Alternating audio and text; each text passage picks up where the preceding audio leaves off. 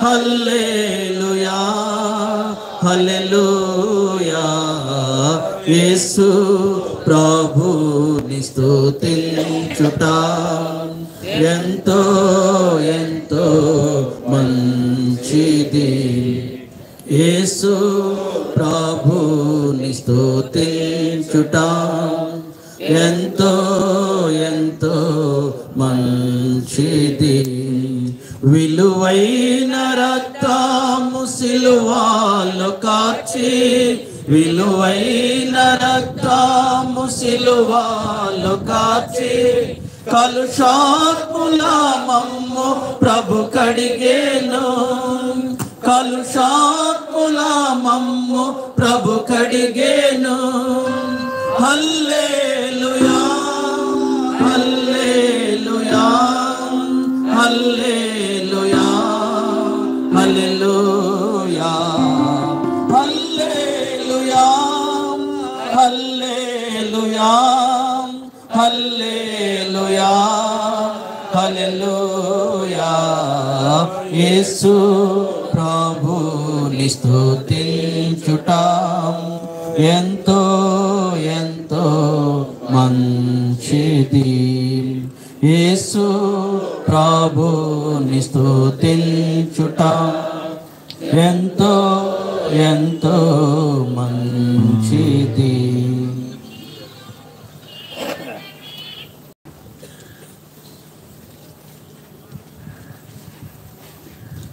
ఒకటో సమయాలు 7వ అధ్యాయము 12వ వచనం.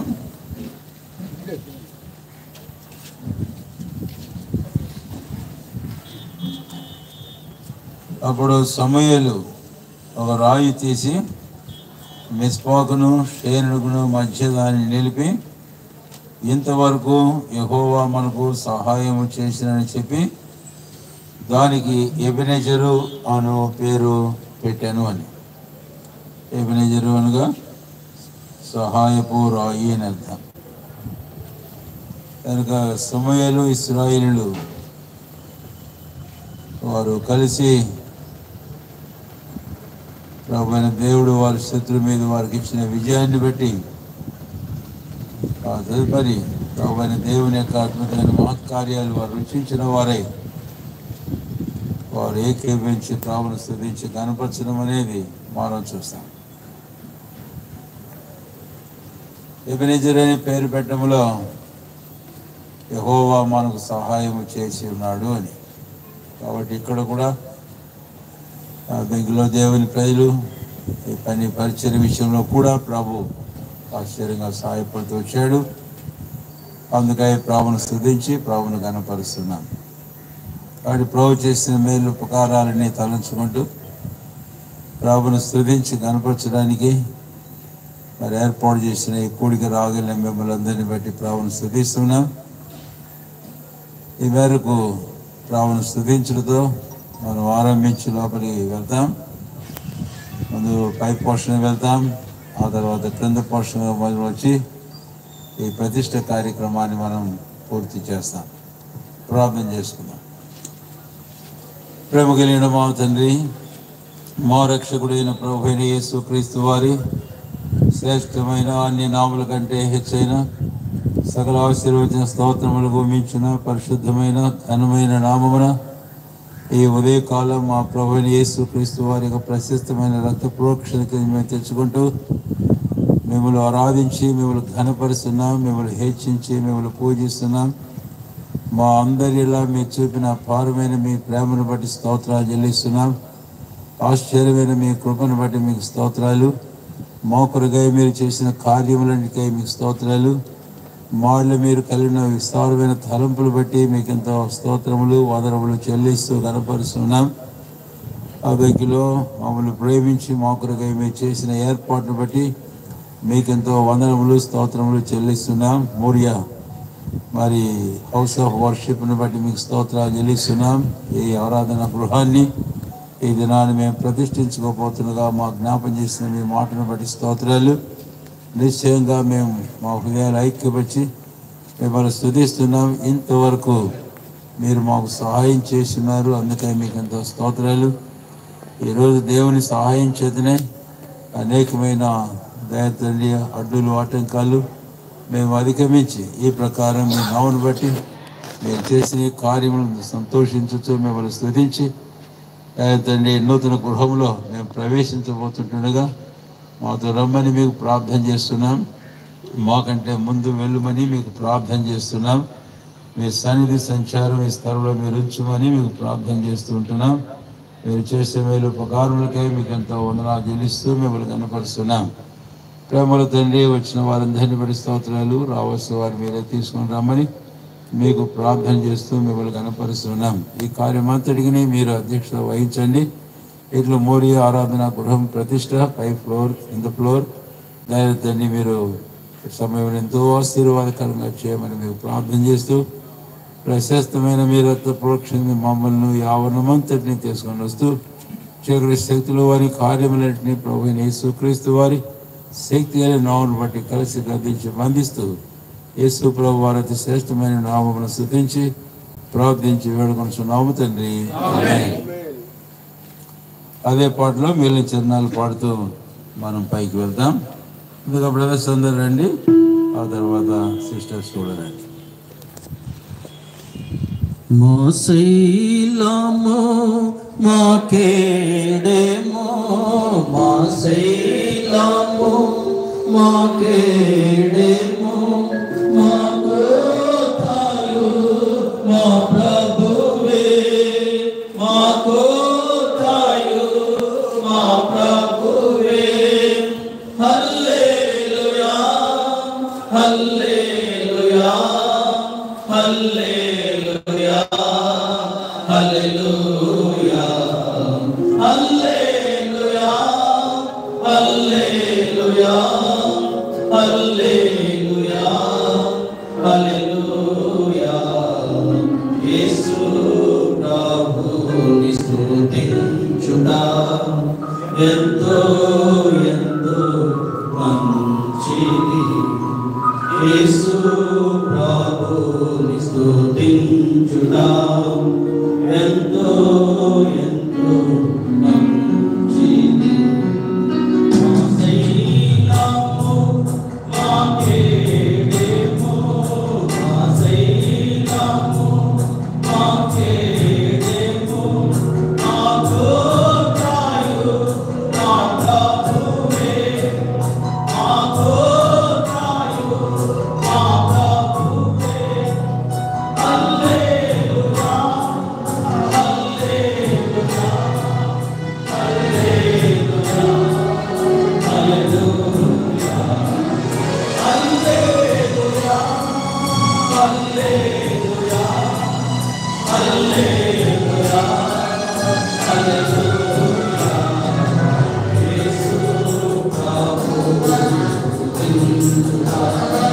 యేసు ప్రభుని స్తుతించుట ఎంతో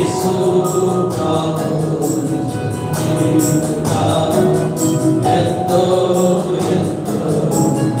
మంచిది.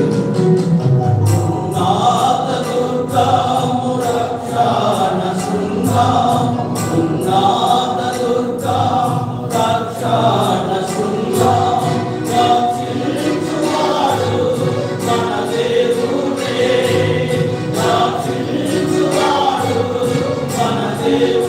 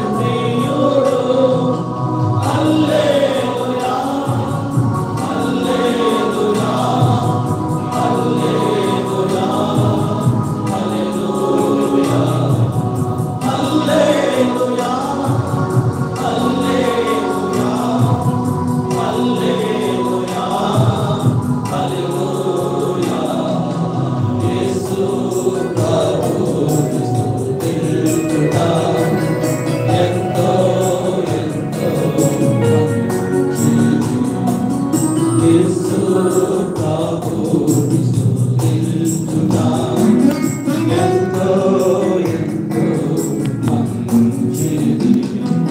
రాత్రింబవళ్ళు వేణోళ్ళతోనూ రాత్రింబవళ్ళు వేణోళ్ళతోనూ స్తుతించుటాయే బహు మంచిది. స్తుతించుటాయే బహు మంచిది. హల్లెలూయా హల్లెలూయా హల్లెలూయా హల్లెలూయా హల్లెలూయా హల్లెలూయా హల్లెలూయా యేసు ప్రభు ఎంతో ఎంతో యేసు ప్రభు స్తుతించుట ఎంతో ఎంతో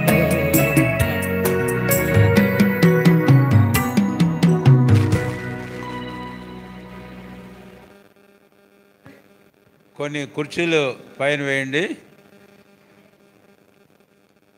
బ్రదర్ సైడ్ కూడా కొన్ని వేయండి. మరీ ఎక్కువ తీసుకురావద్దయా. అది మడతేసి బాబు, అది మడతేసి పూర్తిగా మడతేసి కొంచెం చిన్నదిగా చేసి వేసేసి. సిస్టర్స్ రండమ్మా, ఇంకా ముందుకు రాగలిగిన వాళ్ళు రండి. అలాగే బ్రదర్స్ కూడా రండి. ఈ రెడ్ కార్పెట్ వరకు వచ్చేసేయండి. రండి, కుర్చీ మీద కూర్చోండి. ఆ వెనక కుర్చీల మీద కూర్చోండి. కింద కూర్చోలేని వాళ్ళు మరి అందరూ కుర్చీలు కావాలంటే పైకి వచ్చిన వాళ్ళకి అందరూ కష్టమే. కొన్ని కుర్చీలు వేస్తారు.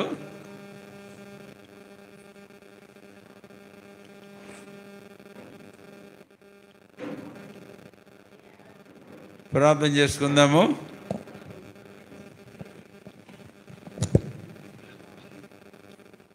పైకి రాగలిగిన వారందరూ దయచేసి పైకి రావాలని మీకు మనం చేస్తున్నాం. ఆశీర్వాదం. మేరమెట్ల అక్కడ రాలేదా పైకి?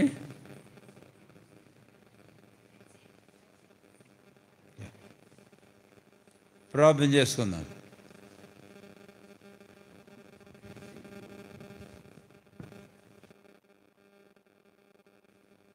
ప్రేమ కలిగిన మా తండ్రి, పరిశుద్ధుడు అయిన మా దేవ, మా రక్షకుడైన ప్రభువైన యేసుక్రీస్తు వారి శ్రేష్టమైన నామమున మీకు వందనములు స్తోత్రములు చెల్లిస్తూ మిమ్మల్ని ఘనపరిచి మహిమపరుస్తూ ఉంటున్నాం. ఈ ఉదయకాలం ముందు మోరియా గృహ ఆరాధన గృహ ప్రతిష్ట సందర్భంగా మేమందరం ఇలాగా చేరి రావడానికి మాకు ఇచ్చిన అవకాశానికై స్తోత్రాలు. వచ్చిన వారందరికీ మిమ్మల్ని స్తుతిస్తూ ఘనపరుస్తున్నాం. ఉదయకాలం మేము నమ్మి మిమ్మల్ని ఆరాధిస్తున్నాం. మీరు మాకంటే ముందుగా ఇందుకు ప్రవేశించి మీ సన్నిధి, మీ నామను బట్టి, ప్రశస్తమైన మీ రక్తాన్ని బట్టి ఈ ఇంటిని మీరు ప్రతిష్ఠించారని మీకు వందనములు స్తోత్రములు చెల్లిస్తూ ఉన్నాం. మరి ఒక పర్యాయం ప్రార్థిస్తూ ఉన్నాం. ప్రభువా, ఈ బలసూచకమైన మధ్యస్థంతో కూడా ఇశ్రాయేల్ వేవేల మధ్యకు దిగిరమ్మని నాడు దైవజనుడు మోషే ప్రార్థించాడు. ఈరోజు మా ప్రార్థనదే.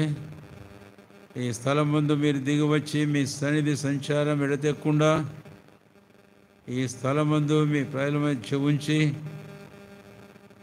దేవా, ఈ స్థలంలో మీ పరిశుద్ధమైన నామమును మీరు అత్యున్నతముగా మహిమపరచుకుందరని ప్రార్థన చేస్తూ ఉంటున్నాం. మీ ప్రజలందు మీకున్న దయ చొప్పున మీరు చేస్తున్న ప్రతి మంచి కార్యానికై, మీరు ఇస్తున్న మంచి ఈవులకై మీకు ఎంతో స్తోత్రములు వందనములు చెల్లిస్తూ మిమ్మల్ని ఘనపరిచి మహిమపరుస్తూ ఉంటున్నాం. ఈలాగున ఈ గ్రామంలో ఆరంభించమన్న పరిచయను మీరు ఆశీర్వదించి వృద్ధిపరుస్తూ వస్తున్న మీ దయంతటికై మీకు ఎంతో స్తోత్రములు వందనములు చెల్లిస్తూ మిమ్మల్ని ఘనపరుస్తున్నాం. స్థానికంగా ఉండే దేవుని ప్రజలందరినీ బట్టి మీకు స్తోత్రాలు, ప్రతి కుటుంబాన్ని బట్టి స్తోత్రాలు చెల్లిస్తూ ఘనపరుస్తున్నాం. ఎట్లుగా దినాలలో ఈ కార్యం విషయంలో ప్రార్థించి పాలు పొంది పరిచయం చేసి పనిచేసి కష్టపడిన వారందరినీ బట్టి స్తోత్రాలు. వారందరి ఫలాన్ని అధికం చేయము.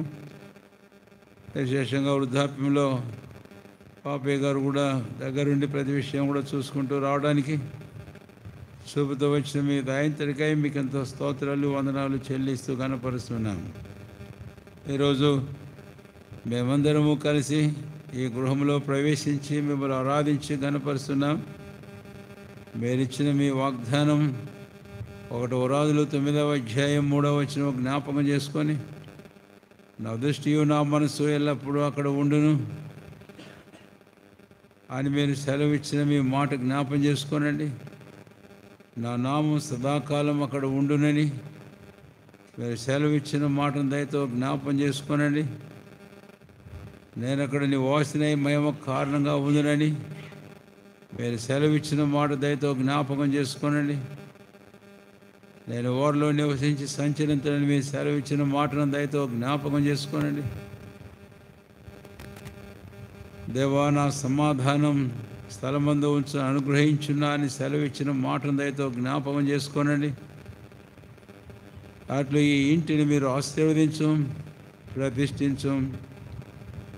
అటు మీకు భవిష్యత్ దినాల్లో అత్యధికమైన మహిమ కలుగుట కారణంగా మీకు ఇష్టమైన అంగీకారమైన పరిచర్య జరుగుటకు ఆధారంగా అనేక ఆత్మల రక్షణ, అనేకుల ఆత్మీయమైన క్షేమం కొరకైన కారణముగా ఈ ఇంటిని మీరు పరిశుద్ధపరిచి ప్రతిష్ఠించమని మీకు ప్రార్థన చేస్తూ ఉంటున్నాను. ఈ ఉదయకాలం వచ్చిన వారందరినీ బట్టి మిమ్మల్ని స్తుతిస్తూ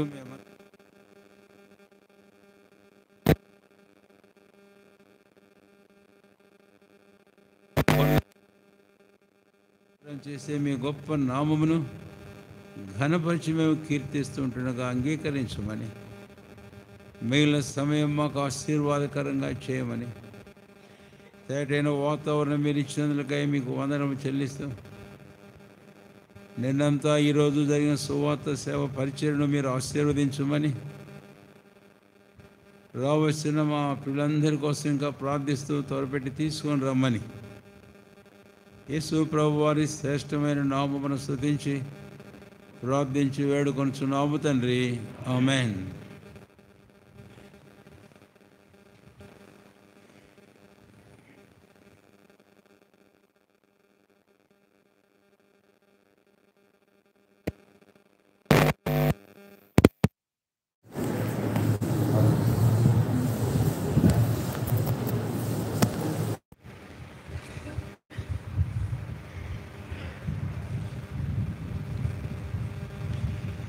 నూట 87వ పాట పాడుకుందాము. పాట సంఖ్య 187.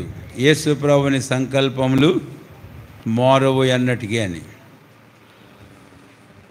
క్రింద కూర్చోగలిగిన వారైతే దయచేసి కిందనే కూర్చోండి. కూర్చోలేని వారు తప్పనిసరి అవసరం అనుకుంటే మీరు కుర్చీల మీద కూర్చోవచ్చని మీకు మనవి చేస్తుంటున్నాం. పాట సంఖ్య 187.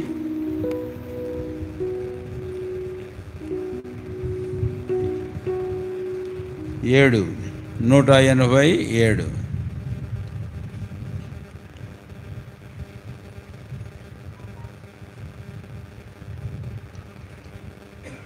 ఇక బ్రదర్స్ రావాలంటే మళ్ళీ ఇబ్బంది అవుతుందేమో కదా.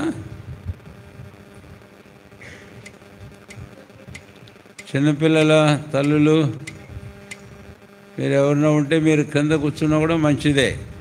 పైన కూర్చున్నా క్రింద కూర్చున్నా మనం అందరం సమానమే. వాటి పిల్లలకు మీకు ఇబ్బంది లేకుండా ఉండడానికని చెబుతున్నానన్నమాట. క్రింద కాంపౌండ్లోనే కూర్చొని పర్వాలేదు. క్రింద కాంపౌండ్లోనే కూర్చొని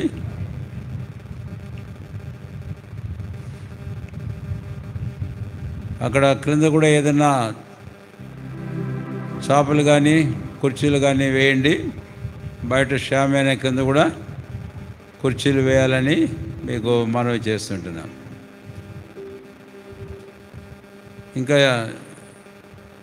ఇంకా పంపకండి పైకి, సిస్టర్స్ను పంపకండి, బ్రదర్స్ను పంపండి పైకి. అక్కడ 2-3 సిస్టర్స్ ఎవరైనా లేచి రాగలితే ముందుకు రండి. 1-2 పిల్లలు లేని వాళ్ళు లేచి రండి. 187వ పాట మనం పాడుకుందాం.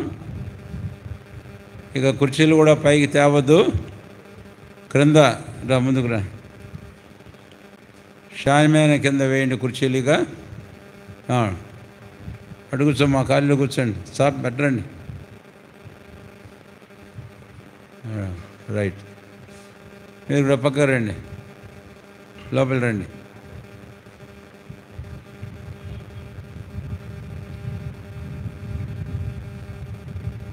రా జోరత్.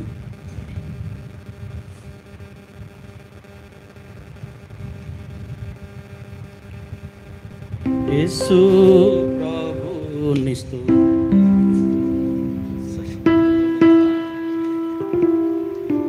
యేసు ప్రభుని సంకల్పములు మారవు ఎన్నటికీ,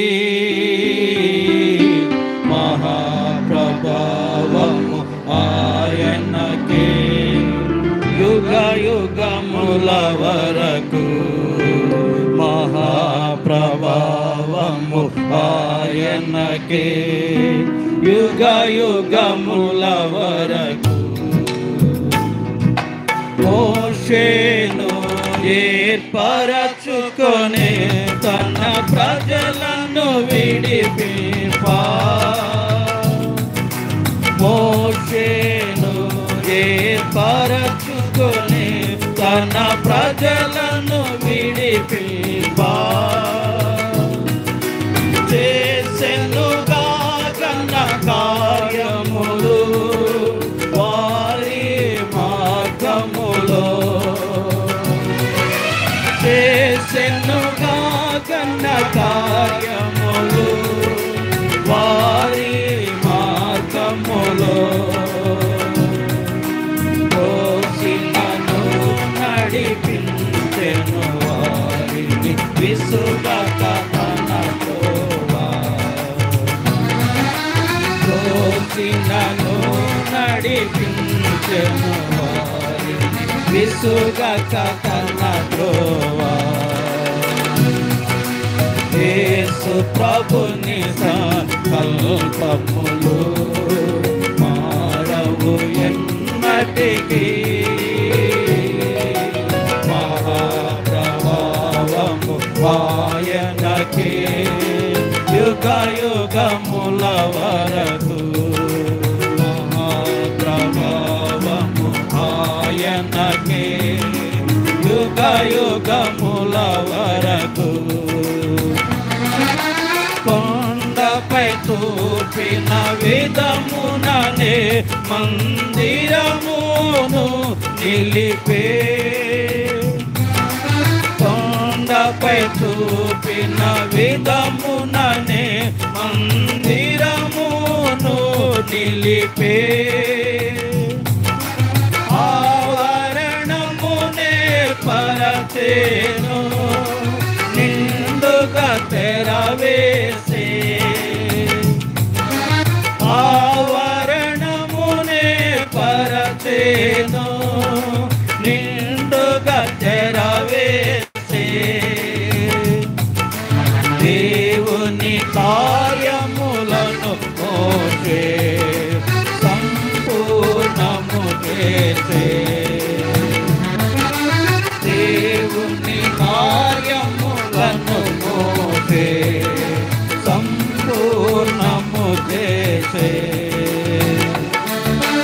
యేసు ప్రభుని సంకల్పములు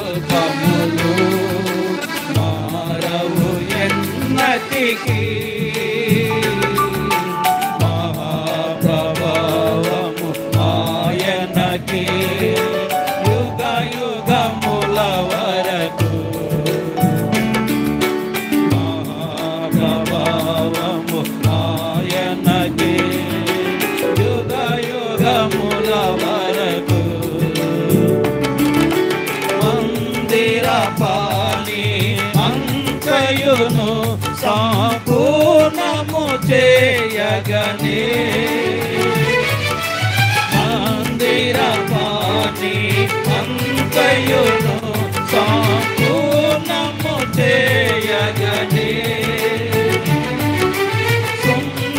సుందరముగనొక మేఘము గుడారమును కమ్మే సుందరముగనొక మేఘము గుడారమును కమ్మే మందిరమంతయు యెహోవా తేజస్సుతో నిండెను మందిరమంతయు యెహోవా తేజస్సుతో నిండెను యేసు ప్రభుని సంకల్పములు మారవు ఎన్నటికీ మహాప్రభావము ఆయనకే యుగ యుగముల వరకు మహాప్రభావము ఆయనకే యుగ యుగముల వరకు నావన్నీయును నీవే కదా అమరుడావగు దేవా నావన్నీయును నీవే కదా అమరుడావగు దేవా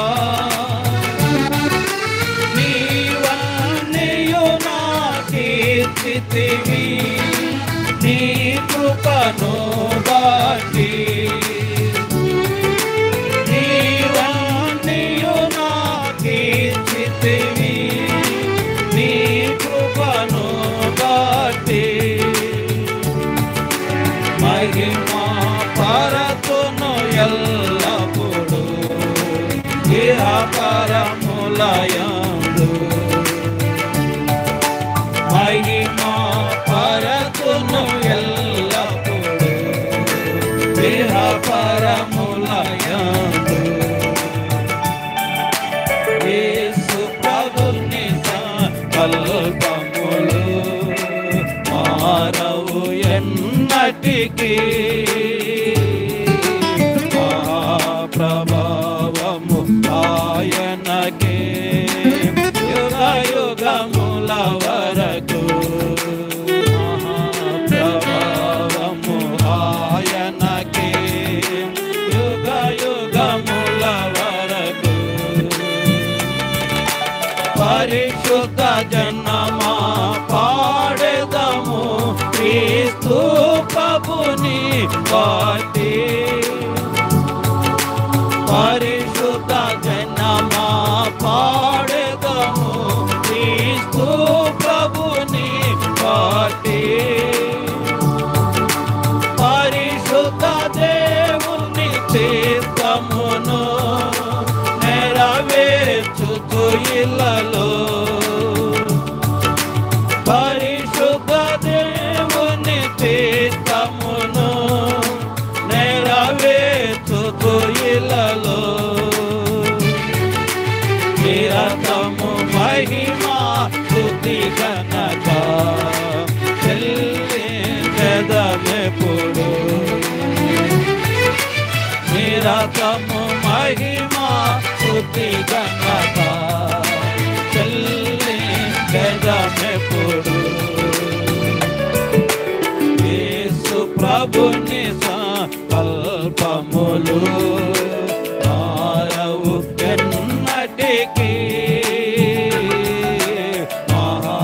మహాప్రభావము ఆయనకే యుగ యుగముల వరకు మహాప్రభావము ఆయనకే యుగ యుగముల వరకు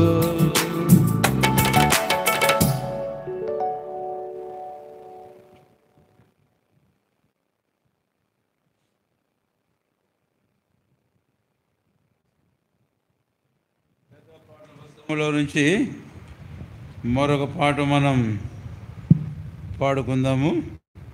పాట సంఖ్య 200 42. ఆ తర్వాత ఒక వాక్యం చదువుకొని ప్రభువును స్తుతించి ప్రార్థనతో ఈ మోరియా ఆరాధన గృహాన్ని మనము ప్రతిష్ట చేస్తాం. పెద్ద పాటల పుస్తకంలో నుంచి 242, పాత పుస్తకంలో 240. ప్రభు గొప్ప కార్యములు చేసినని మనం ఉత్సహించదము అనే పాట పాడుకుందాం.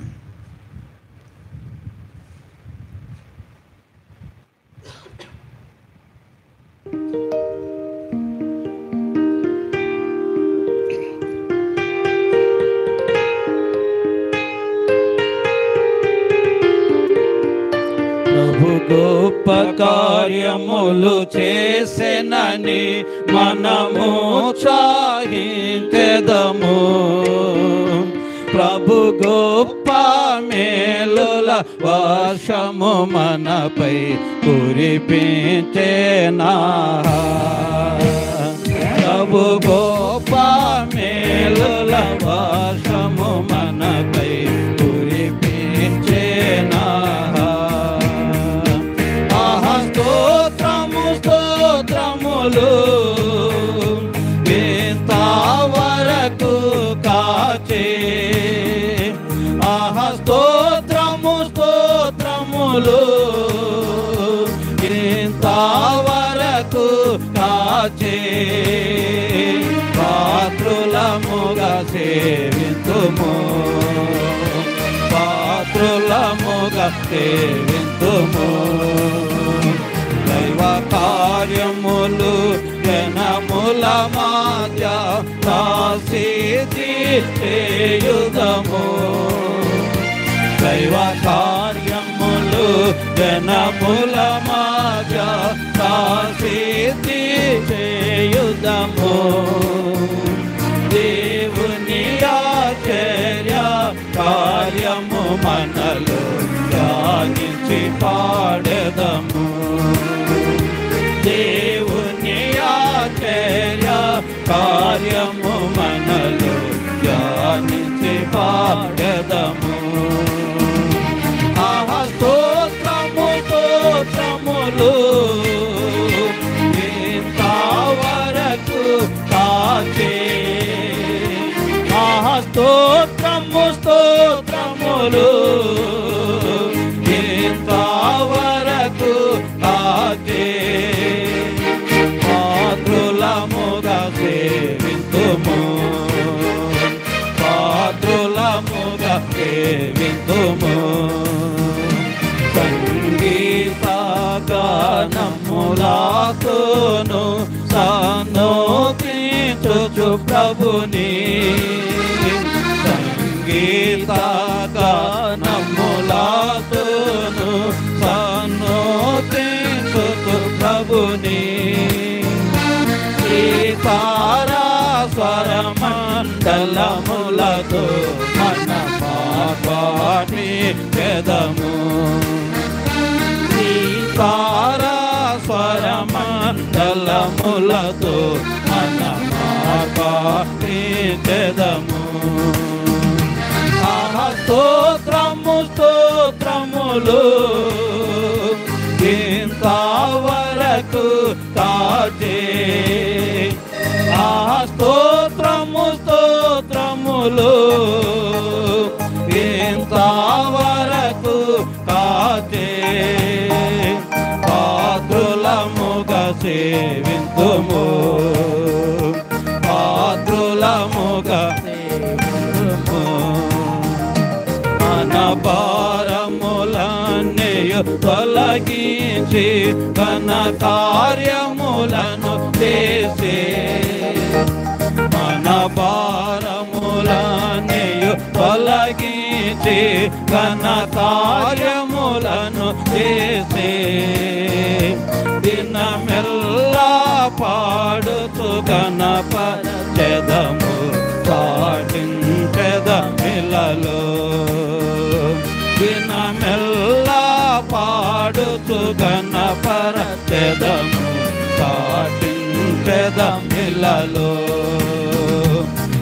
స్తోత్రము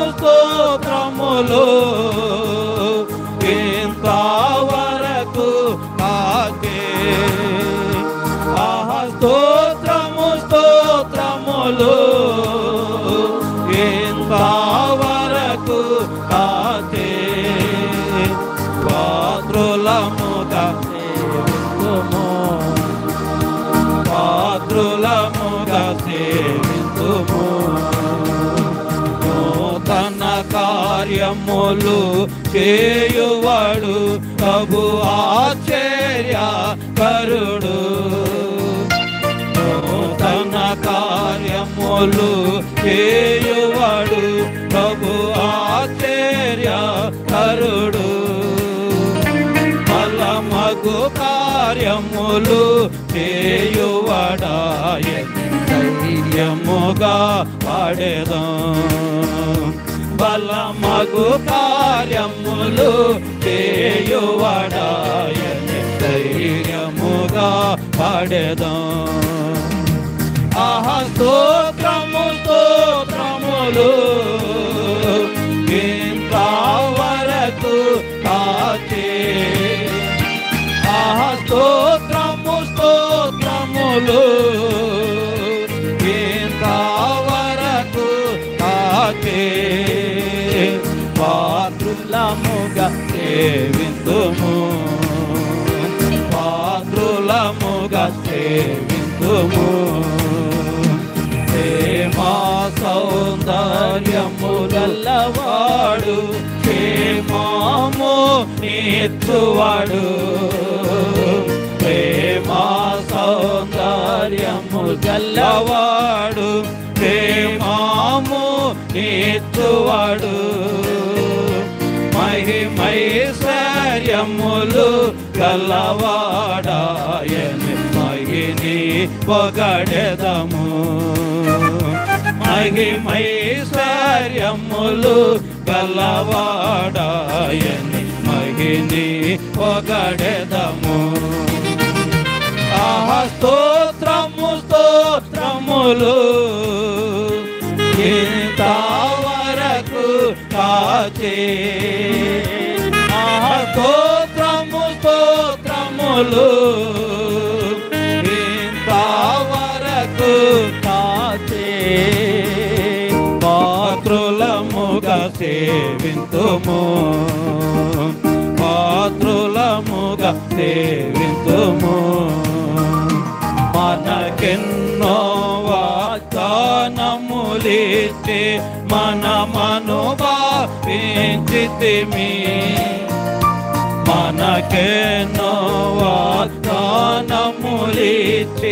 మనమను భావించితిమి ఘనత మహిమా ప్రభావము ప్రభునకి హల్లెలూయా ఆమేన్ ఘనత మహిమా ప్రభావము ప్రభునకి హల్లెలూయా ఆమేన్ ఆహా స్తోత్రము స్తోత్రములు ఇంతవరకు కాచే ఆహా స్తోత్రము స్తోత్రములు ఇంతవరకు కాచే పాత్రులముగా సేవింతుము పాత్రులముగా సేవింతుము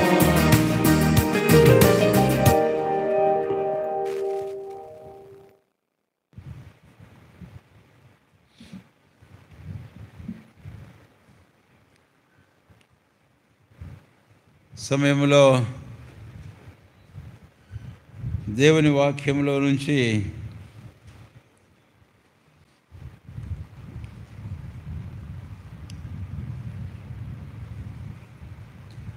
ఫ్యాన్ ఆపేసేయండి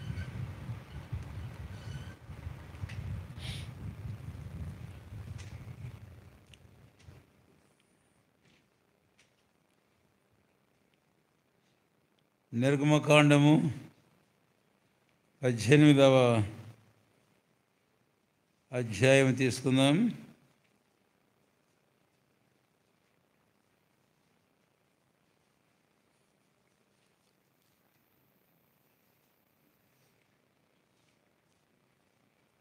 నిర్గమకాండము 18వ అధ్యాయము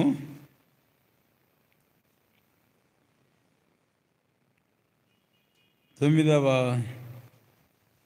వచనం,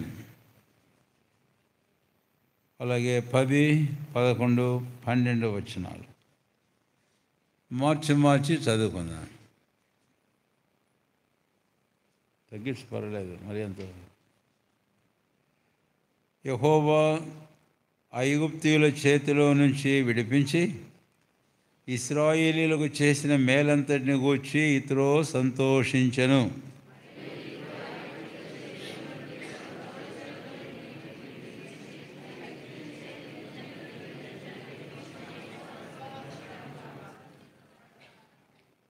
ఐగుప్తీయులు గర్వించి ఇశ్రాయేలు మీద చేసిన దౌర్జన్యమును బట్టి ఆయన చేసిన దాన్ని చూచి యెహోవా సమస్త దేవతల కంటే గొప్పవాడని ఇప్పుడు నాకు తెలిసినదనెను.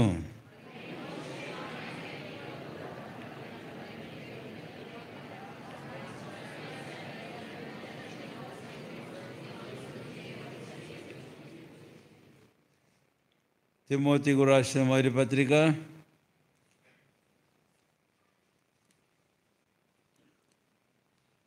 4వ అధ్యాయం. అందరము కలిసి 5వ వచనం చదువుకుందాం. 1వ తిమోతి 4వ అధ్యాయము 5వ వచనం అందరము కలిసి చదువుకుందాం. ఏలయనగా అది దేవుని వాక్యం వలనను ప్రార్థన వలనను పవిత్రపరచబడుచున్నది. ప్రభు ఈ మాటలు మనకు దీవించునుగాక. నిర్గమకాండం 18వ అధ్యాయంలో మనం చదివిన ఈ 4 వచనాలకు మనం వస్తే చూడండి దయచేసి. 9వ వచనం, యెహోవా ఐగుప్తీయుల చేతిలో నుంచి విడిపించి ఇశ్రాయేలీయులకు చేసిన మేలు అనే మాట ఇక్కడ మనం చూస్తాం. ఇశ్రాయేలీయులకు చేసిన మేలంతటిని బట్టి అని. కనుక ప్రభు అయిన దేవుడు ఆయన మేలు చేయటందుకు సంతోషించువాడు. మనం చూస్తాం 145వ కీర్తన 9వ వచనంలో, కీర్తన గ్రంథం 145వ అధ్యాయము 9వ వచనం,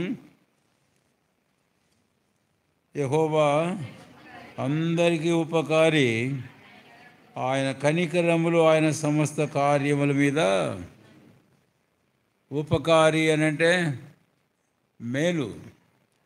కాబట్టి ప్రభు అయిన దేవుడు ఆయన అందరికీ మేలు చేయవాడు, ఆయన ఉపకారము చేయవాడు అని. కనుక ఇక్కడ ఇశ్రాయేలును గురించి మనం చూస్తాం. నీవు కూడా ఇశ్రాయేల్లో ఉండవచ్చు. వ్యక్తిగతంగా కానీ కుటుంబంగా కానీ ప్రభు చేసే మేలులు ఉపకారములు అనుభవించి ఆనందించే ప్రజలతో నీవు కూడి అనుభవించి ఆనందించగలవు. కనుక ఇప్పుడు నిర్గమకాండం 18వ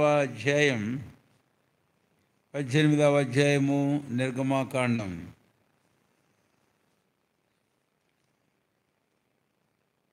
దయచేసి 9వ వచనం, యెహోవా ఐగుప్తీయుల చేతిలో నుండి విడిపించి ఇశ్రాయేలుకు చేసిన మేలంతటిని గూర్చి. ఇక్కడ మేలును గూర్చి మనం గమనించినట్లయితే ఏంటి ఆ మేలు అనేది? మేలు ఎన్నో ఉన్నాయి. 2 రకాలుగా చెబితే, ఒకటి భౌతికమైన శరీర లోక సంబంధమైన మేలులు ఉపకారములు అని. అవును, ప్రభు అవన్నీ కూడా మనకు చేయవాడే. వాటిని చేయటందు మన విషయంలో ప్రభు సంతోషిస్తాడు. ఆయన మనకు జీవమును ఊపిరిని ఇచ్చినవాడు. ఈ లోకంలో జీవనమునకు సంబంధించిన వాటిని అనుగ్రహించువాడు. మన శరీరమునకు సంబంధించినవి అనుగ్రహించేవాడు. కాబట్టి ఏ మేలు కొదవ ఉండదని కీర్తన 34:10లో మనం చూస్తే, ఇక ఈ లోకము శరీర సంబంధంగా నీకు అవసరమైన ఏ మేలైనా ప్రభు అయిన దేవుడు చేయటయందు ఆయన సంతోషించేవాడు అని. ఇవి ఒక రకమైన మేళ్ళు. ఇవి లోకంలో శరీరం రీతిగా లోకంలో జీవించినంతకాలం మనం అనుభవించి ఆనందించగల మేళ్ళు. అయితే మరొక అంతకంటే మించిన మరొక మేలు ఉంది. ఆ మేలు ఏమిటి అనే విషయాన్ని గురించి మనం గమనిస్తే ఇక్కడ 9వ వచనంలో మనకు ఆ మాట రాయబడింది. ఐగుప్తీయుల చేతిలో నుండి 10వ వచనంలో ఐగుప్తీయుల చేతిలో నుండి ఫరో చేతిలో నుండి మిమ్మను విడిపించి మళ్ళీ ఐగుప్తీయుల చేతి క్రింద నుండి ఈ ప్రజలను ఏం చేశాడట? పదే పదే ఇక్కడ ఆ పదాన్ని మనం చూస్తాం. విడిపించి విడిపించి విడిపించి అనే పదం. ఎక్కడి నుంచి విడిపించాడు అనే విషయాన్ని కూడా ముందు రావడం మంచిది. ఐగుప్తీయుల చేతిలో నుంచి ఏం చేశాడట? విడిపించాడు అని. ఫరో చేతి క్రింద నుంచి ఏం చేశాడట? విడిపించాడు అనేది మనం చూస్తాం. కాబట్టి ఇక్కడ ఇలాగా చెప్పుకుంటే సరిపోద్ది. ఒకటి, ఫరో చేతి క్రింద నుంచి. ఈ ఫరో ఎవరు, దేనికి సాదృశ్యం అనేది ఇప్పుడు మనం గమనించితే ఫరో ఈ లోకాధికారి అయినటువంటి అపవాదికి సూచన, సాదృశ్యము,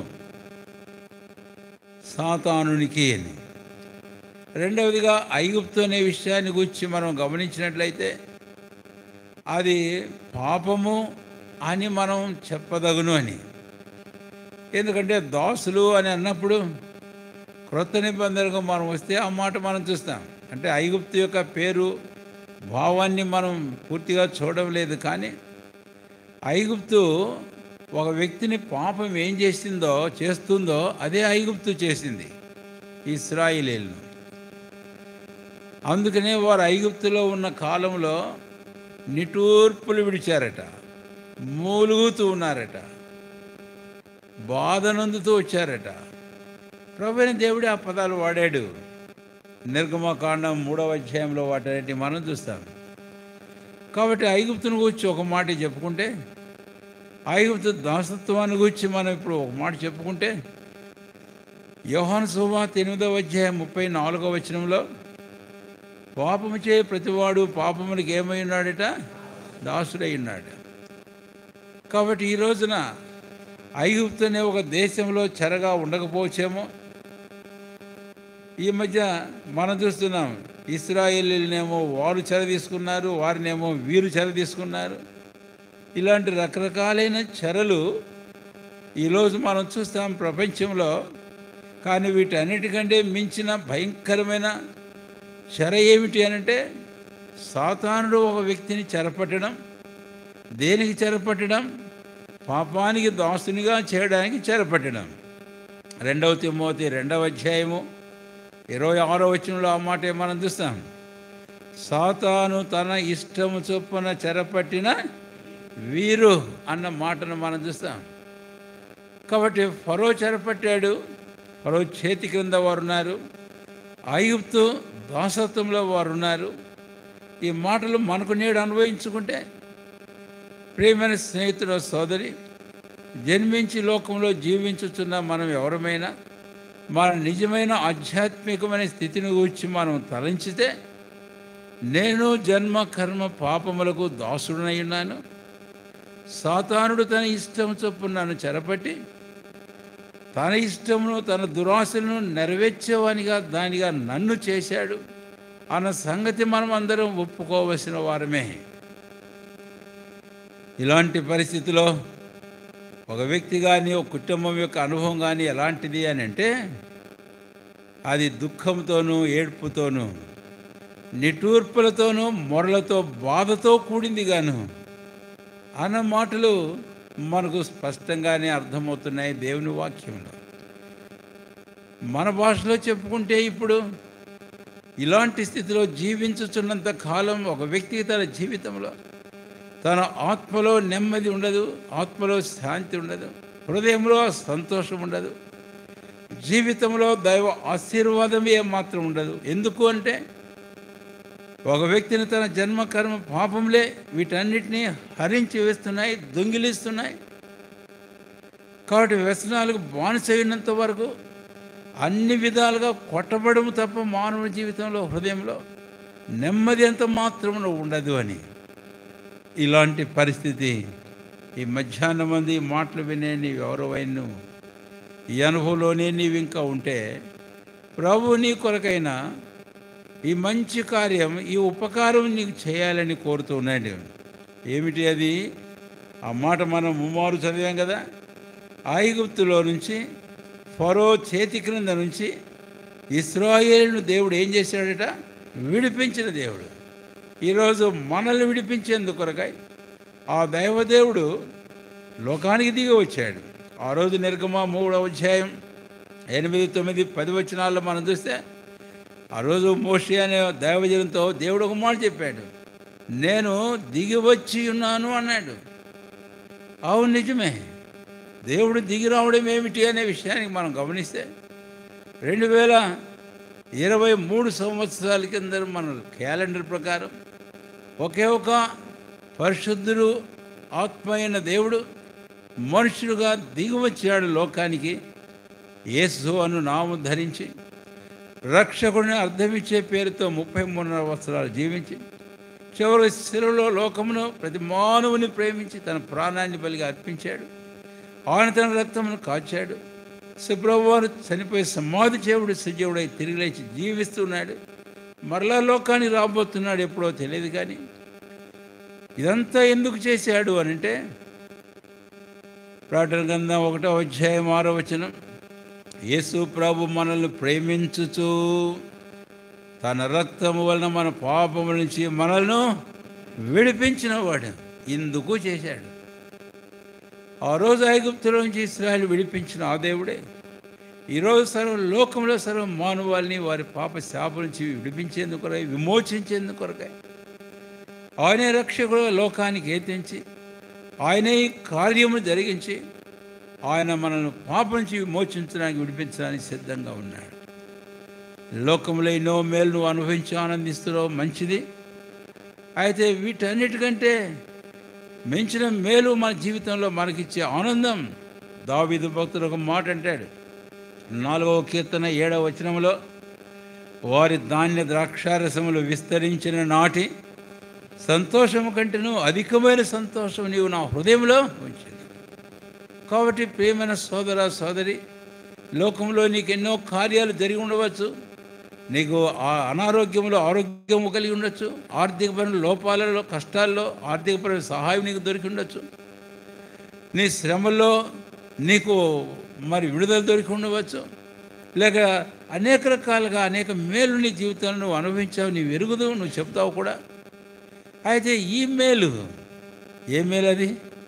జన్మకర్మ పాప నుంచి నీవు విడుదల పొందిన ఈ ఆత్మ సంబంధం నిల్చుండే శాశ్వతమైన ఈ ఉపకారం నీ జీవితంలో నీవు పొంది ఉన్నావా అని అది యేసు ప్రభువారు నీకు ఇవ్వడానికి సిద్ధంగా ఉన్నాడు. అందుకు ఆయన నీ కొరకు ఈ కార్యం అంతా చేశాడు. ఈరోజు నీవు చేయాల్సింది ఒకటి ఏంటి? యేసు క్రీస్తు ప్రభునందు విశ్వాసం ఉంచాలి. పాపల విషయం పశ్చాత్తాపడి నోటితో పాపములు ఒప్పుకొని ప్రభునామమును విశ్వాసం ఉంచినట్లయితే, నీ స్వంత రక్షకుడుగా ప్రభువైన యేసు క్రీస్తు వారిని నువ్వు అంగీకరించినట్లయితే నీ పాపం నుంచి విమోచించబడతావు. యేసు రక్తం ప్రతి పాపం నుంచి మనల్ని పవిత్రులుగా చేయని దేవుని వాక్యం బైబిల్ చెబుతుంది. అప్పుడే నీ హృదయంలో నెమ్మది, నీ ఆత్మలో శాంతి, నీ జీవితంలో గొప్ప ఆశీర్వాదం, మేలు, శారీరకంగా కూడా నీకు ఇంకా అధికమైన మేలు నీ జీవితంలో నీకు సమృద్ధిగా కలుగుతాయి. అందుకనే ఈ మేలు నీ జీవితంలో పొందకపోతే ప్రభు నీతో మాట్లాడుతున్నాడు. ఈ లోక సంబంధంగా, శరీర సంబంధంగా మనం పొందే మేలు ఎన్నైనా అవి కేవలం తాత్కాలికమైనవే. అయితే ఈ పాప క్షమాపణ, పాప నుంచి విమోచన, విడుదల అని మనం చెప్తున్నామే, ఇది మన ఆత్మకు సంబంధించింది. దానితో కూడా శారీరకంగా కూడా మేలు జరుగుతుంటాయి. అంతేకాదు, ఇది నిత్యత్వం కొరకైనటువంటి మేలు, ఉపకారం. లోకాన్ని విడిస్తే సదాకాలం పరలోకంలో ప్రభుతో కూడా మనం కాపురం చేసే శ్రేష్టమైన అనుభవం, నిత్యమైన నరకం నుంచి తప్పించబడి రక్షణ పొందిన శ్రేష్టమైన అనుభవం. కాబట్టి ఇట్టి మేలు ఉపకారం నీవు కూడా అనుభవించి ఆనందించదువుగాక. ఇప్పుడు మనం చూస్తే ఇక ఈ రోజున ఈ సందర్భానికి మనం వస్తే ఇలాంటి మేలు ఉపకారములు కూడా ప్రభు మన జీవితంలో మనకు అనుగ్రహించడం అనేది ఆశ్చర్యం. కాబట్టి ఈ మోరియా హౌస్ ఆఫ్ వర్షిప్, కాబట్టి ఈ ఇంటిని మనం ప్రతిష్ఠించడానికి మనం చేరవచ్చాం. కాబట్టి ప్రభు ఈ స్థలంలో ఆరాధించబడి సేవించబడి ప్రభు ప్రజలు కలిసి ఆవాసం చేసి ప్రభును ఘనపరిచేందుకు కొరకై వారి కొరకై ప్రభు చేసిన మేలు ఈ ఉపకారాన్ని బట్టి ప్రభును స్తుతించి కనపడతాం. సరే, ఇప్పుడు ఆ మొదటి తలంపు అయిపోయిన తర్వాత 9వ వచనంలో ఇక రెండవ తలంపు నేను మీకు ఇలాగా జ్ఞాపం చేయాలని కోరుతున్నాను. ఇత్రో సంతోషించను అనే ఈ మాటను దయచేసి గమనించాలి. కాబట్టి ఇక్కడ సంతోషము అనే మాటను మనం చూస్తాం. అవును, ఒక వ్యక్తి జీవితంలో కానీ ఒక కుటుంబంలో కానీ ప్రభు చేసే మేలు ఉపకారములు నిశ్చయంగా మన హృదయాల్లో మన ఆత్మలో నిజమైన సంతోషాన్ని మనకు కలగజేస్తున్నాయి. అవి ఆత్మీయంగాను శారీరకంగాను పర సంబంధంగాను ఇహ సంబంధంగాను ప్రభు అయిన యేసుక్రీస్తు వారు చేసే మేలు ఉపకారములని ఆయన మన కొరకు చేసే కార్యములు.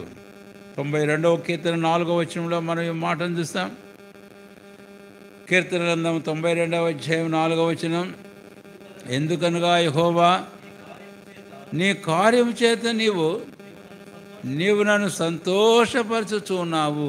కాబట్టి ప్రభు చేసిన కార్యములు, ఆయన చేసిన మేలు ఉపకారములు మన జీవితాల్లో, మా జీవితాల్లోని మనం చెప్పగలం, మన హృదయాలను సంతోషంతో ఉత్సాహంతో నింపాయి. కాబట్టి ఇది రెండవ మాటగా ఇక్కడ మనం చూస్తాం. ఈరోజు వ్యక్తిగతంగా కానీ కుటుంబాలుగా కానీ మనమందరం కూడా ప్రభు యొక్క మేలు ఉపకారం గురించి చెప్పుకున్నాక, రెండవది అట్టి ఆయన కార్యములు మన హృదయాల్లో, మన జీవితాల్లో, మన కుటుంబాలలో, మన ఇళ్లలో మనకు గొప్ప సంతోషాన్ని ఆనందాన్ని కలుగజేసేవిగా మనం చూస్తాం. ఇలాంటి అనుభవం మనం కలిగి ఉన్నామా? ఇప్పుడు 3వ పదానికి వెళ్దాం. అప్పుడు 3వదిగా ఏం చేశాడట ఆయన? నిర్గమాకాండం 18వ అధ్యాయం 10వ వచనం, లేకపోతే ఇంకా మనం క్రిందకు వెళితే 12వ వచనం, అప్పుడు ఇత్రో ఒక దహన బలును దేవునికి అర్పింపగా అనే మాటను మనం చూస్తాం. కాబట్టి అక్కడ ఒక బలిపీఠమును, అది ఉన్నట్టుగా మనకేం లేదు, కానీ బలి అర్పించాలంటే ఏదైనా అలాంటిది ఒకటి అవసరమే. సరే, బలిపీఠము దానికంటే మించి బలి అర్పించడం అనేది మనం చూస్తాం. అంటే ఏమిటి ఆ బలి అనే విషయానికి పై పదానికి మనం వస్తే ఏం చేశాడట? తాను యెహోవా స్తుతింపబడను కాదు. కాబట్టి ఆ రోజు రెండూ చేసినట్టున్నాడు, ఏదో బలి కూడా అర్పించినట్లున్నారు. అంతేకాదు, అలాగా చేయడం ద్వారా ప్రభును వారు స్తుతించి గణపరిచేట్లు మనం చూస్తాం. కాబట్టి ఈ రోజున అలాంటి శరీర రక్త సంబంధమైన బళ్ళు ప్రభు కావాలని కోరటం లేదు, కానీ అయితే ఆయనకు అంగీకారమైన అర్పణ బలి మనం ఎరుగుదము. 51వ కీర్తనలో దావీదంటాడు ఇవి కాదని. అయితే మరి ఏమిటి నీకు ప్రీతికరమైనవి, అంగీకారమైనవి అనే విషయానికి మనం వస్తే, కీర్తనాకారుడు కీర్తన గ్రంథంలోని చెప్పాడు. అయితే కృత నిబంధనకు వచ్చి మనం చూస్తాము. హెబ్రీ పత్రిక 13వ అధ్యాయము 15వ వచనం అందరం కలిసి చదువుకుందాం. హెబ్రీ పత్రిక 13వ అధ్యాయము 15వ వచనం. కాబట్టి ఆయన ద్వారా మనం దేవునికి ఎల్లప్పుడూ స్తుతి యాగము బలులు అర్పించదము, అనగా ఆయన నామమును ఒప్పుకొనుచు యెహోవా ఫలమును అర్పించదము. కాబట్టి ఇక్కడ స్తుతి యాగం అనే మాట చూస్తే బలి అనేదే మనకు ఉంది. సాక్రిఫైసెస్ ఆఫ్ ప్రైజ్ అని అంటాడు. కాబట్టి ఈ ఉదయకాలం మనం అందరం ఈ స్థలంలో చేరి ప్రభు చేసిన మేలను మనం తలంచుకుంటూ మనమును ఈ అర్పణలు బళ్ళు అర్పిద్దాం. అది 3వదిగా ఆ రోజు ఇత్రో చేశాడు. కాబట్టి అందుకొరగే కొన్ని నిమిషాలు మనము మన కొరగే ప్రభు చేసిన కార్యాలను బట్టి, మేలు ఉపకారాలను బట్టి, అందుమూలంగా మన హృదయాలను ఆయన ఉల్లసింపజేసి సంతోషపట్టి దానికని మనం ప్రభువును స్తుతించి ప్రభువును మనం ఘనపరుస్తాం. ఆయనకు మనం అంగీకారము ఆత్మ సంబంధమైన బలును మనం అర్పిద్దాం. ఇట్టి యాగములు దేవునికి ఇష్టమైనవి అని. కాబట్టి వాటి గురించే ఇందాక నేను జ్ఞాపం చేశాను. తిమోతి మొదటి పత్రిక 4వ అధ్యాయం 5వ వచనం అందరం కలిసి చదువుకున్నాం కదా. ఏలైనగా అది దేవుని వాక్యం వలన ప్రార్థన వలన ఏమవుతుందంటండి, పవిత్రపరచబడును. దేవుని వాక్యం ప్రార్థన వలన. అంతేకాదు స్తుతి అనే మాటను కూడా మనం చూస్తాం 4వ వచనంలో. 4వ వచనం కృతజ్ఞతాస్తుతులు చెల్లించి. కాబట్టి కృతజ్ఞతాస్తుతులు, రెండవది దేవుని వాక్యం, మూడవది ప్రార్థన. కాబట్టి ఈ ఉదయకాలం ఇలాగా ఒకవైపుగా ప్రభువును స్తుతిస్తూ కృతజ్ఞతలు ఆయనకు చెల్లిస్తూ, రెండవ వైపుగా మనము ఈ స్తుతి ప్రార్థన వాక్యం ద్వారా ఈ మోరియా గృహాన్ని మనము ప్రతిష్ఠిద్దాం. ప్రభు మహిమ కొరకై, ప్రజల కొరకై. ఈ తలంపులు మన హృదయంలో ఉంచుకొని కొంతమందిని మనము ప్రభువును స్తుతించి ఆరాధించి, ప్రార్థన అనే మాట కూడా అవసరమే, మనం అది కూడా చేయాలి. ప్రభువుని అడగాలి మనం దీన్ని ప్రతిష్ఠించమని. ఎందుకంటే 1వ రాళ్ళు 9లో 3వ వచనంలో నీ విన్నపములను నేను ఆలకించి ఉన్నానని ప్రభు చెప్పాడు. ఈ మందిరము పరిశుద్ధపరిచి ఉన్నానని ఆ రోజు 1వ రాజులు 8వ అధ్యాయం 3వ వచనం, 9వ అధ్యాయం 3వ వచనం చెప్పడం మనం చూస్తాం. కాబట్టి తలంపులు మన హృదయంలో ఉంచుకున్న వారమై ఇలాగో ప్రభువును స్తుతించి ఆరాధిస్తూ ప్రార్థనతో ఈ మోరియా గృహాన్ని మనం ప్రతిష్ఠిద్దాం. ఇప్పుడు ముఖ్యంగా స్థానికంగా ఉండే వారికి అవకాశం ఇస్తాము. సిస్టర్స్ అలాగే బ్రదర్స్, చాలాసార్లు ఇలాంటి అకేషన్లో స్థానికంగా ఉండేవాళ్ళు ఆయా పనుల్లో ఉంటారు ఎక్కడో. కాబట్టి ఎవరైనా బ్రదర్స్ ఆయా పనుల్లో ఉంటే మీరు కూడా పైకి రండి. కనుక 2 సిస్టర్స్, 2 బ్రదర్స్ ప్రభువును స్తుతించి ప్రార్థించడానికి అవకాశం ఇస్తున్నాము. ఆ తర్వాత 2 సేవకులు, ఆశీర్వాదం, ఆ తర్వాత సైలస్, వారిద్దరూ ప్రభువును స్తుతించి ప్రార్థన చేస్తారు. అందరితో మనం ముగించుకుంటాం.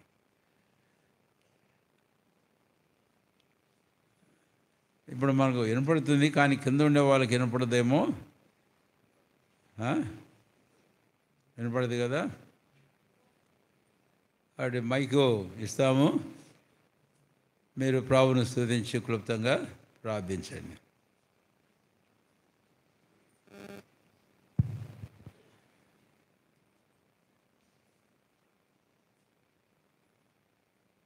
స్తుతియు మహిమా ఘనత నీకే,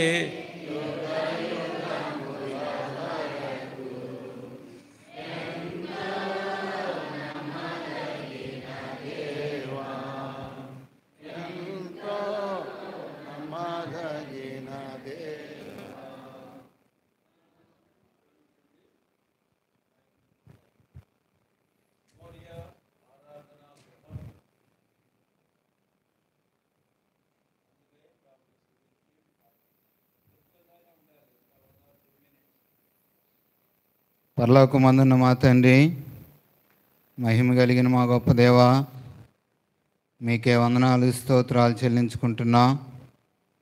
గడిచిన కాలమంతా మీరు రెక్కల చాటును భద్రపరుస్తూ వచ్చారు దేవా. ప్రార్థిస్తూ వచ్చిన రీతిగా దేవా, ఈ దినము మోరియా ప్రార్థనా మందిరం యొక్క ప్రతిష్ట విషయంలోనూ దేవా, దైవ సేవకుని గృహ ప్రతిష్ట విషయంలోనూ దేవా, మీరు చూపుతూ వచ్చిన గొప్ప కృపను బట్టి స్తోత్రాలు చెల్లించుకుంటున్నా. దేవా, దైవ సేవకుల ద్వారా మీరు మాట్లాడుతూ వచ్చిన పరిశుద్ధ గ్రంథంలోని లేఖన భాగాలను బట్టి కూడా స్తోత్రాలు చెల్లించుకుంటున్నాం. దేవా, అన్నాడు ఇశ్రాయేలీయులు దేవా నా తండ్రి ఐగుప్తు దాసత్వంలో ఉన్నప్పుడు దేవా, వారి యందు మీరు లక్ష్యమిస్తూ వచ్చిన వారు ఉన్నారు. వారిని విడిపిస్తూ వచ్చిన దేవుడుగా ఉన్న విధానాన్ని బట్టి కూడా స్తోత్రాలు చెల్లించుకుంటున్నాం. మేము కూడా ఒకప్పుడు అట్టి స్థితిలో ఉన్నటువంటి వారమే. మీ ప్రియకుమారుడు మా రక్షకుడైనటువంటి ప్రభు అయిన యేసుక్రీస్తు రక్తం ద్వారా మమ్మల్ని కడిగి పవిత్రపరుస్తూ వచ్చారు. అంత మాత్రమే కాదుగా నా తండ్రి, మీ యొక్క దయా సంకల్పం చొప్పున జగత్ పునాది వేయబడక మునిపే నా తండ్రి, అద్దంకి పట్టణాన్ని ప్రేమించి దేవా మీరు అనుగ్రహిస్తూ వచ్చిన ఈ యొక్క నూతన మందిరమైనటువంటి మోరియాని బట్టి కూడా స్తోత్రాలు చెల్లించుకుంటున్నాం. మోరియా ఆరాధనా గృహం, మోరియా ఆరాధన గృహాన్ని బట్టి స్తోత్రాలు చెల్లించుకుంటున్నాం తండ్రి. దేవా మందిర నిర్మాణ విషయంలో ఎంతో సహాయపడుతూ వచ్చారు, అందుని బట్టి స్తోత్రాలు చెల్లించుకుంటున్నాం. దేవా నా తండ్రి, కట్టబో మందిరము దేవునిది మనుషులది కాదు, పని మిక్కిలి గొప్పదని మీరు తెలియజేస్తూ వచ్చారు. దేవా ఎంతో ప్రయాస్తున్నప్పటికీ దేవా, కొద్ది వారం ఉన్నప్పటికీ దేవా మీరు కనికరించి దేవా ఇచ్చినటువంటి ఈ యొక్క మోరియా ఆరాధన గృహాన్ని బట్టి కూడా స్తోత్రాలు చెల్లించుకుంటున్నాం. దేవా పట్టణంలో అనేక మంది దేవా మీ సన్నిధికి వచ్చి మిమ్మల్ని స్తుతించి గణపరిచి ఆరాధించే కృపను అనుగ్రహిస్తురమ్మని దేవా మరొకసారి మీరు చేస్తూ వచ్చినటువంటి గొప్ప మేలులను బట్టి మీకు కృతజ్ఞతాస్తుతులు చెల్లించుకుంటూ మా ప్రభువును రక్షకుడైనటువంటి ప్రభు అయిన యేసుక్రీస్తు నామ పేరిట స్తుతించి ప్రార్థించి అడిగి వేడుకొంచున్నాం తండ్రి. ఆమేన్. ప్రేమ కలిగిన తండ్రి, దయగలిగిన ప్రభువా యేసయ్య, మీ పరిశుద్ధమైన పవిత్రమైన పాదములకు లెక్కలేనన్ని స్తుతులు, స్తోత్రములు, వందనములు, కృతజ్ఞతాస్తుతులు చెల్లించుకుంటూ ఉన్నాను తండ్రి. ప్రభా ఈ దినం మీ యొక్క మోరియా ఆరాధన గృహంలో నేను కూడా మీ పరిశుద్ధులతో కలిసి మిమ్మల్ని ఆరాధించే గొప్ప ధన్యకరమైన జీవితాన్ని మీరు నాకు ఇచ్చారు. అందును బట్టి మిమ్మల్ని ఎంతగానో స్తుతించి గణపరుచుకుంటూ ఉన్నాను తండ్రి. దయగలిగిన తండ్రి, మా పితరులు ఇశ్రాయేలీలు ఐగుప్తు దాస్యంలో ఉన్నప్పుడు ప్రభా మీరు వాళ్ళని ఆ యొక్క మూలుగులు విని ప్రభా ఆ యొక్క చెర నుండి వాళ్ళని విడిపించారు ప్రభా. అందుకు ఇద్దరు సంతోషించననే మాటలను బట్టి మీకు వందనాలు చెల్లించుకుంటూ ఉన్నాను. నా జీవితంలో నేను కూడా ప్రభా ఒకప్పుడు పాపం అనే బంధకాల్లో ప్రభా, లోకంలో సాతాను ఉచ్చుల్లో ప్రభా చిక్కుకొని ప్రభా మరి మరణానికి పాతాళానికి పాత్రలుగా ఉన్నప్పుడు ప్రభా మీరు నన్ను కూడా ఎంతగానో ప్రేమించి అపవాది బంధకాలను నన్ను విడిపించడానికి, నన్ను మీ బిడ్డగా చేసుకోవడానికి, ఆశీర్వాదాన్ని పాత్రలుగా చేయడానికి ప్రభా ఈ లోకానికి దిగివచ్చి ప్రభా మరి నా కోసం మీరు ఎన్నో శ్రమలు, నిందలు, అవమానాలు భరించి నన్ను మీ బిడ్డగా ఏర్పాటు చేసుకున్నారు ప్రభా. దయగలిగిన తండ్రి, అందుని బట్టి మిమ్మల్ని ఎంతగానో స్తుతించి గణపరుచుకుంటున్నాను తండ్రి. మీరు చేసిన మేలు ఎంత గొప్పది ప్రభా. ప్రభా మీరు అంతేకాదు ప్రభా పరమైన ఆశీర్వాదాలు మేళ్లతో కూడా ప్రభా మీరు మమ్మల్ని నింపారు. అందుని బట్టి మీకు వందనాలు చెల్లించుకుంటూ ఉన్నాను. మరి ముఖ్యంగా మోరియా ఆరాధన గృహం మేము నూతనంగా ఏర్పాటు చేసుకోవడానికి మీరే సహాయం చేశారు. అందుని బట్టి మీకు వందనాలు చెల్లించుకుంటున్నాను ప్రభా. దయగలిగిన తండ్రి, మీరు ఇచ్చిన మందిరాన్ని బట్టి మిమ్మల్ని ఎంతగానో స్తుతించి గణపరుచుకుంటూ ఉన్నాను తండ్రి. ప్రభు ఈ ప్రాంత ప్రజలందరినీ కూడా మమ్మల్ని అందరినీ కూడా మీరు ప్రేమించి ఇచ్చిన ఈ మందిరాన్ని బట్టి మీకు వందనాలు, స్తోత్రాలు చెల్లించుకుంటూ ఈ కొద్ది స్థుతి ఆరాధన యేసయ్య పరిశుద్ధమైన పాదములకు స్తుతులు, స్తోత్రములు, వందనములు చెల్లించుకుంటున్నాను తండ్రి. ఆమేన్. సకలాచరవచన స్తోత్రములకు మించిన మీ గణనామను బట్టి మీకు వందనాలు, స్తోత్రాలు చెల్లిస్తా ఉన్నాను. సకల యుగములలో రాజు అయ్యుండి అక్షయుడును అదృశ్యనైన దేవుడుగా మీరు మాకున్నందుల కొరకై వందనాలు, స్తోత్రాలు చెల్లిస్తా ఉన్నాను. దయగల మా తండ్రి యెహోవా తమకు దేవుడు కాగల జనులు ధన్యులు, ఆయన తనకు స్వాస్థ్యముగా ఏర్పరచుకున్న జనులు ధన్యులన్న మీ మాటలను బట్టి మిమ్మల్ని స్తుతిస్తా ఉన్నాను. ప్రస్తుత దినాలలో భూమి మీద ఉన్న వాడవైన మిమ్మను దేవుడిగా కలిగి ఉండే భాగ్యాన్ని దౌర్భాగ్యమైన మా జీవితాలలో మీరు అనుగ్రహిస్తూ వచ్చినందులకై వందనములు, స్తోత్రములు చెల్లిస్తా ఉన్నాను. దయగల మా తండ్రి, అనాదికాల సంకల్పంలో క్రీస్తు యేసులో మా ఏడలు మీరు చూపుతున్న మహాప్రేమను బట్టి వందనములు, స్తోత్రములు చెల్లిస్తా ఉన్నాను. అద్దెంకిలో మీరు నిలిపిన దీపస్తంభం మోరియా ఆరాధన గృహమును బట్టి, స్వాస్థ్యమైన ప్రజలను బట్టి మీకు వందనములు, స్తోత్రములు చెల్లిస్తా ఉన్నాను. దయగల మా తండ్రి, అనాదికాల సంకల్పములో ఐగుప్తు బానిసత్వం నుంచి మీరు మమ్మల్ని విడిపించి మీ ప్రజగా మీరు మమ్మల్ని చేసుకుని మమ్మల్ని ఆనందింపజేస్తూ వచ్చిన మీ ప్రేమంతటిని బట్టి వందనములు, స్తోత్రములు చెల్లిస్తా ఉన్నాం. దయగల మా తండ్రి, నాడు కొద్ది మందితో ఆరంభించబడుతూ వచ్చిన ఈ పరిచర్య నేడున్నట్లు మీరు వృద్ధి పొందిస్తూ వచ్చినందులకై వందనములు, స్తోత్రములు చెల్లిస్తా ఉన్నాను. దయగల మా తండ్రి, ఒక స్థలం అనుగ్రహించి అందులో మందిరం నిర్మించుకున్నట్లో కూడా మీరు మాకు ఇచ్చిన సామర్థ్యమును బట్టి వందనములు, స్తోత్రములు చెల్లిస్తా ఉన్నాను. అనేక పరిస్థితుల్లో ప్రభా మరి కావలసిన దైవ సహాయమును మీరు అనుగ్రహిస్తూ వచ్చినందులకై వందనములు, స్తోత్రములు చెల్లిస్తా ఉన్నాను. దేవా మరి ఈ దినము ఈ రీతిగా నా తండ్రి ఈ మోరియా ఆరాధన గృహమును ప్రతిష్ఠించుకునే కొరకు దేవా మరి మీరు ఇచ్చిన శ్రేష్టమైన సమయమును బట్టి వందనములు, స్తోత్రములు చెల్లిస్తా ఉన్నాను. దయగల మా తండ్రి, ఇంకా అనేక ఆత్మలను మీ ఏర్పాట్లో ఉన్న వారిని మీరు గృహంలోనికి సమకూరుస్తున్నామని మీ సన్నిధిలో ప్రార్థిస్తా ఉన్నాను. భవిష్యత్తులో మీ మహిమార్థమై దేవా మరి ఈ మోరియా ఆరాధన గృహం ఉండినట్లు అనేకులు నా తండ్రి ఇక్కడ నా తండ్రి మేలు పొంది తృప్తి పొందపరచబడినట్లు మీరే కృపను అనుగ్రహిస్తున్నామని, చాలని దేవుడు సహాయం చేయమని, భవిష్యత్తు కొరకై మమ్మల్ని సిద్ధపరుస్తున్నామని యేసుక్రీస్తు వారి శ్రేష్టమైన ఘనమైన శక్తి కలిగిన నామములో స్తుతించి ప్రార్థించి అడిగి వేడుకుంటున్నాము తండ్రి. ఆమేన్.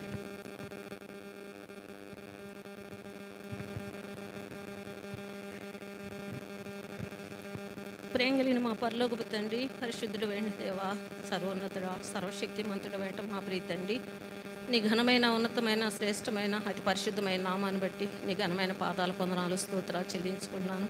మమ్మల్ని ఎంతగానో ప్రేమించి ఇచ్చిన ఈ గొప్ప శుభదినం కొరకై నేను స్తుతిస్తూ, ఘనపరుస్తూ, ఆరాధిస్తుంటున్నాను. ప్రభువా, మా జీవితాల్లో మాకు చాలిన దేవుడుగా, గొప్ప దేవుడుగా, ప్రభువుడుగా మీరు మాకు ఉన్నందరికై స్తోత్రాలు. నువ్వెంతైనా నమ్మదగిన దేవుడు తండ్రి. లోకంలో నుండి మమ్మల్ని విడిపించి నీ బిడ్డలుగా మమ్మల్ని ఏర్పరచుకున్నారు. అందును బట్టి స్తుతిస్తుంటున్నాను. ప్రభువా, దయగలిగిన తండ్రి, నువ్వెంతైనా నమ్మదగిన దేవుడు, వాగ్దానాలు ఇచ్చి నెరవేర్చే దేవుడు తండ్రి. నీకు స్తోత్రాలు చెల్లించుకుంటున్నాను. అయా మరి నా తండ్రి, మరి యెహోవాను బట్టి సంతోషించు అయా. నీ హృదయ వాంఛలను తీర్చును.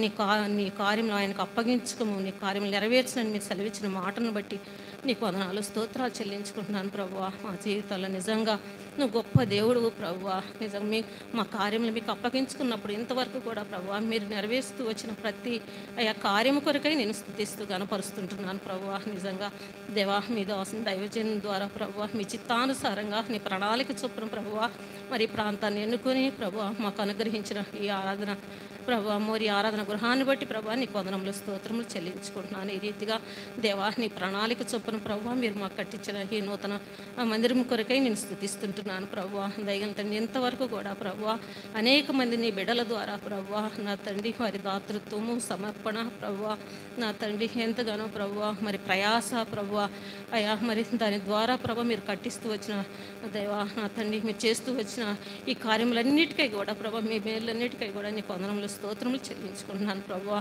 మరి ముఖ్యంగా తండ్రి ముందున్న దినాల్లో కూడా ప్రభువా మరి నా తండ్రి ఈ పరిచర్య ప్రభువా ఎంతగానో లెక్క ఆత్మలు విస్తరించినట్లుగా ప్రభు ఎంతగానో వృద్ధి పొందుటకు తండ్రి విస్తరించుటకు ప్రభు అభివృద్ధి పొందటానికి మీ కృప చూపించవలసిందిగా ప్రార్థిస్తున్నాను. అనేక మంది బిడ్డలు ప్రభువా రక్షణ పొంది చేర్చబడటానికి, ఆత్మీయంగా కట్టబడటానికి దేవా నా తండ్రి మరి తండ్రి వృద్ధి పొందటానికి కృప చూపించమని ప్రార్థిస్తుంటున్నాను. ప్రభా, కృప చూపించండి దేవా, సహాయం చేయమని నీ సన్నిధిలో ప్రార్థిస్తూ వస్తుంటున్నాను. ప్రభువా, ఇంతవరకు కూడా ప్రభా మీరు చేస్తూ వచ్చిన ఈ మేళ్ళన్నిటికై, ఉపకారముల కొరకై ప్రభువా నీ ఘనమైన నామాన్ని స్తుతిస్తూ గణపరుస్తూ యేసుక్రీస్తు వారి అతి ఘనమైన నామములు స్తుతించి ప్రార్థించి అడిగి వేడుకొనుచున్నాం తండ్రి.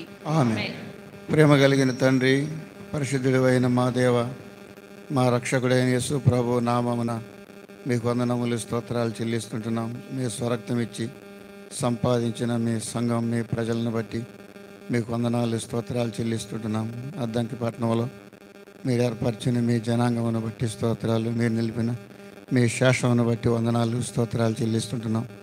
ప్రభువా, మీరు మమ్మల్ని రక్షించడానికి, సాతాను చెర నుంచి విడిపించడానికి సశరీరుడిగా ప్రత్యక్షమై నాయన మరి మా కొరకు మీ ప్రశస్తమైన రక్తం చిందించారు, మరణించి మూడవ దినాన్ని తిరిగి లేచారు. నాయన మీ కుమారుడైన యేసుక్రీస్తు వారి మరణ, భూస్థాపన, పునరుద్ధానములందు విశ్వాసం ద్వారా మాకిచ్చిన రక్షణ, స్వాతంత్ర్యాన్ని బట్టి, నిత్యజీవ వరాన్ని బట్టి మీకు స్తోత్రాలు. మా ఎడల మీరు చేస్తున్న మీ ఆశ్చర్యమైన కార్యాలను బట్టి మీకు వందనములు, స్తోత్రములు చెల్లిస్తుంటున్నాం. ప్రభువా, మీ ప్రజలంగా మేము ఆత్మ సంబంధమైన బలులు నాయన మరి ఆరాధనలు మీకు సమర్పించేందుకు, నాయన మీ ప్రజలంగా కూడి చేరేందుకు మీరు ఇచ్చిన ప్రభువా ఈ మంచి సదుపాయాన్ని బట్టి, ప్రభువా ఈ మోరియా ఆరాధన గృహాన్ని బట్టి మీకు వందనములు, స్తోత్రములు చెల్లిస్తుంటున్నాం. ప్రభువా, ఎంతో వ్యయ ప్రయాస కష్టాల్లో ప్రభువా మీరు మాదుకొని సహాయం చేశారు నాయన, వందనాలు. దీనికి ఎంతో ప్రయాసము నాయన మరి సమర్పణ, త్యాగము, ప్రభు బిడ్డల ప్రార్థనలు ప్రభువా వాటన్నిటిని బట్టి మీకు స్తోత్రాలు. వెనక ఉండి మీరు చేసిన కార్యాలకై వందనాలు చెల్లిస్తుంటున్నాం. ఇంతవరకు మీరు మాకు సహాయపడుతూ వచ్చినందులకై వందనములు, స్తోత్రములు చెల్లిస్తుంటున్నాం.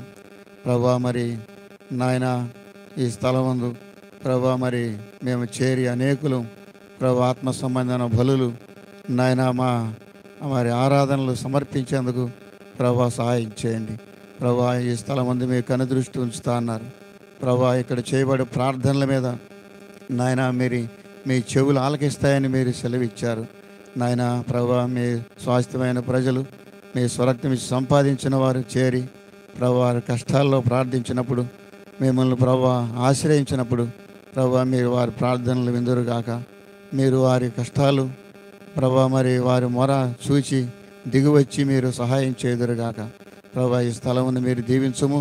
నూతన ఆత్మలను దయచేయము ప్రభు. ఈ మోరి ఆరాధన గృహంలో అనేకులు చేర్చబడినట్లు మీరు సహాయం చేయము. రాగల దినాల్లో తండ్రి మీరు కోరిన రీతిగా మీరే సహాయం చేసి మీ నామానికి మహిమ తెచ్చుకోనమని మరొకసారి ప్రార్థనల వాక్యం ద్వారా నాయన ఈ స్థలాన్ని మీరు పరిశుద్ధపరిచినందుకు వందనములు స్తోత్రములు చెల్లిస్తూ ఈ స్తుతి ఆరాధన ప్రభు యేసుక్రీస్తు నామమున మీకే సమర్పించుకొనుచున్నాం తండ్రి. ఆమేన్. ప్రియమైన పరలోకమందున్న మా తండ్రి, నమ్మకమైన మా గొప్ప దేవ, అత్యున్నత సింహాసనంపై ఆసీనుడైన మా తండ్రి, సమీపింపరాని తేజస్సులో అమరత్వం కలిగి కెరూబులతోనూ శరాబులతోనూ నిత్యము పరిశుద్ధుడు పరిశుద్ధుడు పరిశుద్ధుడు అని గాన ప్రతిగానములు చేయబడుతున్న మా గొప్ప ప్రభువ, మీ ఘనమైన ఉన్నతమైన శ్రేష్టమైన నామమును బట్టి మీ ప్రియకుమారుడు మా సొంత రక్షకుడైన యేసు ప్రభువారి నామంలో మిమ్మల్ని స్తుతిస్తూ గణపరుస్తూ కీర్తిస్తూ ఉన్నాం. నమ్మకమైన దేవా, ఈ అద్దెంకులో దేవా, ఈ ప్రాంతంలో మీరు రక్షించుకున్న మీ ప్రియమైన బిడ్డలు మిమ్మల్ని సేవించేందుకు కొరకై, మిమ్మల్ని ఆరాధించేందుకు కొరకై, మీ సన్నిధిలో ప్రార్థన చేసేందుకు కొరకై మీరు అనుగ్రహిస్తూ వచ్చిన ఈ మోరియా ఆరాధనా గృహాన్ని బట్టి మిమ్మల్ని స్తుతిస్తూ ఉన్నాం ప్రభువా. ఈ నమ్మదైన తండ్రి, ఆరాధనా గృహం ఆరంభించిన మొదలుకొని ముగించేంత వరకు దేవా, నమ్మకమైన తండ్రి, ఇంతవరకు మీరు సహాయపడుతూ వచ్చిన విధానాన్ని బట్టి వందనాలు దేవా. ఈ ఆరాధనా గృహ పక్షాన చేస్తూ వచ్చిన నమ్మద ప్రార్థనలు దేవా, ప్రియ బిడ్డలు చేస్తూ వచ్చిన సమర్పణలు దేవా, అందరిని బట్టి మిమ్మల్ని అంతగానో స్తుతిస్తూ గణపరుస్తూ ఉన్నాం. ప్రాముఖ్యంగా నమ్మకమైన తండ్రి, వీరు నిన్ను సేవించేందుకు కొరకై దేవా, నేడున్నట్లుగా ఈ రూపంలోకి ఈ మందిరాన్ని మీరు రాగలిగినందుకు కొరకై మిమ్మల్ని స్తుతిస్తూ గణపరుస్తూ ఉన్నాం ప్రభా. ప్రత్యక్షంగాను పరోక్షంగాను దేవా, ఈ మందిరం పక్షాన మీరు చేస్తూ వచ్చిన దేవా మేలులన్నింటిని బట్టి, సహాయం అంతటిని బట్టి కూడా మిమ్మల్ని స్తుతిస్తూ కీర్తిస్తూ గణపరుస్తూ ఉన్నాం ప్రభా. ప్రాముఖ్యంగా ప్రత్యేకించి నేడున్నట్లుగా ఈ దినాన ఈ విధంగా నీ దాసులను మీరు తీసుకొచ్చి ఈ విధంగా దేవా ఈ మందిరాన్ని ప్రతిష్ఠించే విషయంలో కూడా మీరు ఆరాధన గృహాన్ని ప్రతిష్ఠించే విషయంలో కూడా మీరు సహాయపడుతూ వచ్చినారు. అందుకొరకై మేము మిమ్మల్ని స్తుతిస్తూ గణపరుస్తూ ఉన్నాం. రానున్న దినాల్లో ఈ పరిచర్య బహుగా విస్తరించడానికి, అనేక ఆత్మలు సమకూర్చబడి లెక్కకు దేవా సంఘము వృద్ధి చెందటానికి మీరే సహాయం దయచేయమని నేను కోరుకుంటున్నాను ప్రభా. కనికరించండి దేవా, ఈ విధంగా ఈ పరిచర్యలో ఇంతవరకు మీరు సహాయపడుతూ వచ్చినందుకు కొరకై మిమ్మల్ని స్తుతిస్తూ మా స్తుతి ఆరాధన విజ్ఞాపనలు మా ప్రార్థనలు మీకు సమర్పిస్తూ ఉన్నాము తండ్రి. ఆమేన్. ఆమేన్. దయచేసి కూర్చోనండి. ఇప్పుడు 463వ పాట. అయ్యా రీసౌండ్ వస్తుంది, మరీ ఎక్కువ పెట్టుకోవాలి. అక్కడి నుంచి ఏదో వినపడతా ఉంది, బయట నుంచి ఇక్కడ వినపడడం. ప్రభుని గృహము ఆయన మహిమతో అనే పాట మొదటి చరణము, తర్వాత 3, 4 చరణాలు, 7వ చరణం, 4 చరణాలు పాడతాము. మొదటి చరణం, 3, 4 చరణాలు, 7వ చరణం.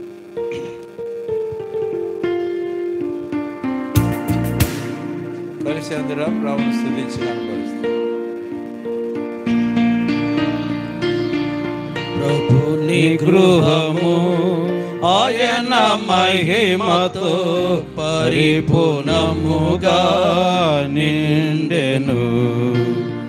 ప్రభుని గృహము ఆయన మహిమతో పరిపూర్ణముగా నిండెను.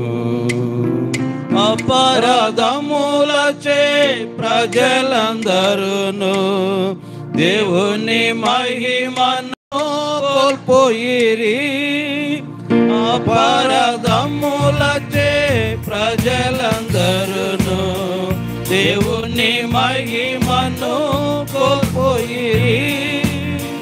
తన మహిమను మనకిచ్చుటకు, తన మహిమను మనకిచ్చుటకు యేసు ప్రభువే బలియాయెను. యేసు ప్రభువే బలియాయెను. ప్రభుని గృహము ఆయన మహిమతో పరిపూర్ణముగా నిండెను. ప్రభుని గృహము ఆయన మహిమతో పరిపూర్ణముగా నిండెను.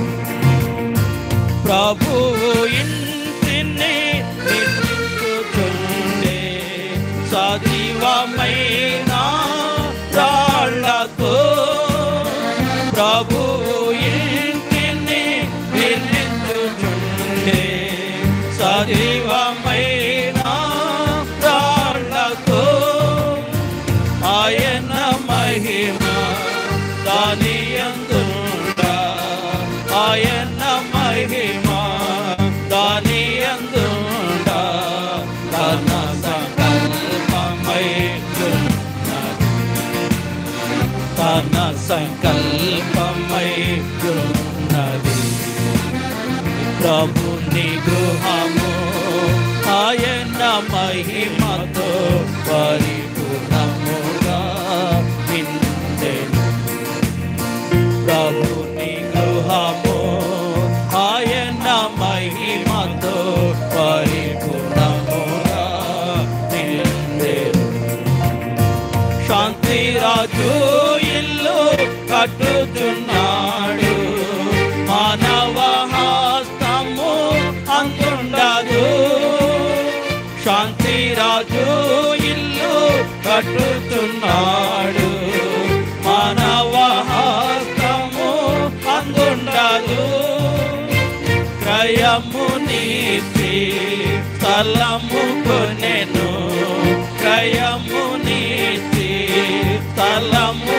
కొనెను తాను కోరిన స్థలమది తాను కోరిన స్థలమది ప్రభుని గృహము ఆయన మహిమతో పరిపూర్ణముగా నిండెను ప్రభుని గృహము ఆయన మహిమతో పరిపూర్ణముగా నిండెను దేవుని ఇల్లు ముగించబడగా పైనుండి అగ్ని దిగి వచ్చు దేవుని ఇల్లు ముగించబడగా పైనుండి అగ్ని దిగి వచ్చు దహించబడును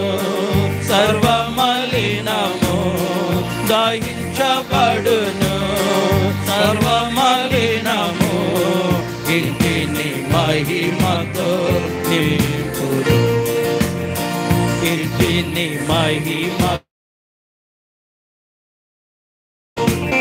ప్రభుని గృహము ఆయన మహిమతో పరిపూర్ణముగా నిండెను ప్రభుని గృహము ఆయన మహిమతో పరిపూర్ణముగా నిండెను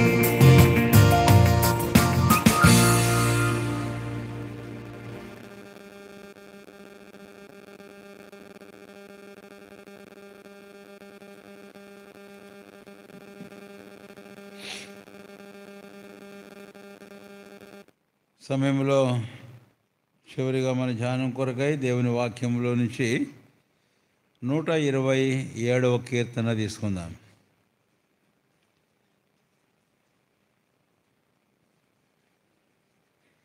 ఆ తర్వాత క్రింద కూడా వెళ్ళి గ్రౌండ్ ఫ్లోర్లో గృహాన్ని కూడా మనం ప్రతిష్ఠ చేస్తాము. 127వ కీర్తన కీర్తనల గ్రంథం మార్చి మనం ఈ అధ్యాయం అంతా కూడా చదువుకుందాం. యెహోవా ఇల్లు కట్టించని యెడల దాని కట్టువారి ప్రయాసము వ్యర్థమే.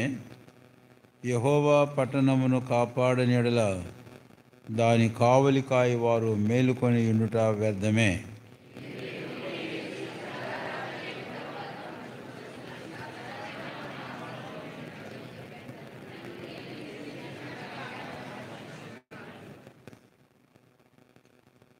కుమారులు యెహోవా అనుగ్రహించు స్వాస్థ్యము, గర్భఫలము ఆయన ఇచ్చు బహుమానమే.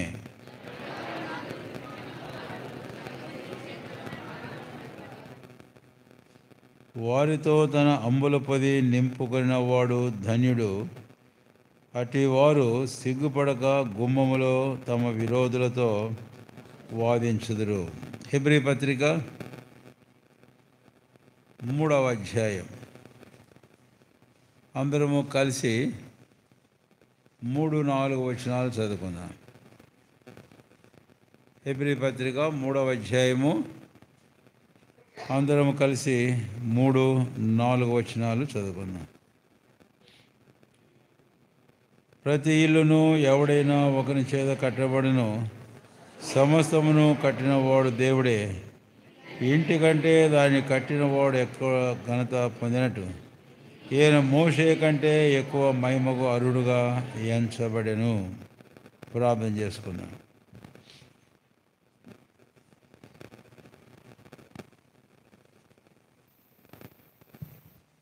ప్రేమ కలిగిన మా తండ్రి, మోరియా ఆరాధన గృహాన్ని, ఈ ఫస్ట్ ఫ్లోర్, గ్రౌండ్ ఫ్లోర్లు కూడా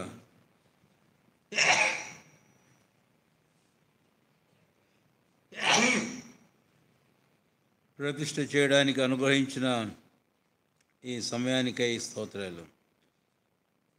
చివరి భాగముగా మా గమనాన్నిచ్చిన మీ వాక్యాన్ని మాకు దీవించి ఆశీర్వదించం. మాతో మీరు మాట్లాడు. పైన క్రింద కూర్చున్న వారందరిని బట్టి స్తోత్రాలు చెల్లిస్తూ మిగిలిన సమయం కూడా మా అందరికీ ఎంతో ఆశీర్వాదకరంగా చేయమని యేసు ప్రభు వారి నామమును స్తుతించి ప్రార్థించి వేడుకొంచున్నాము తండ్రి. ఆమేన్.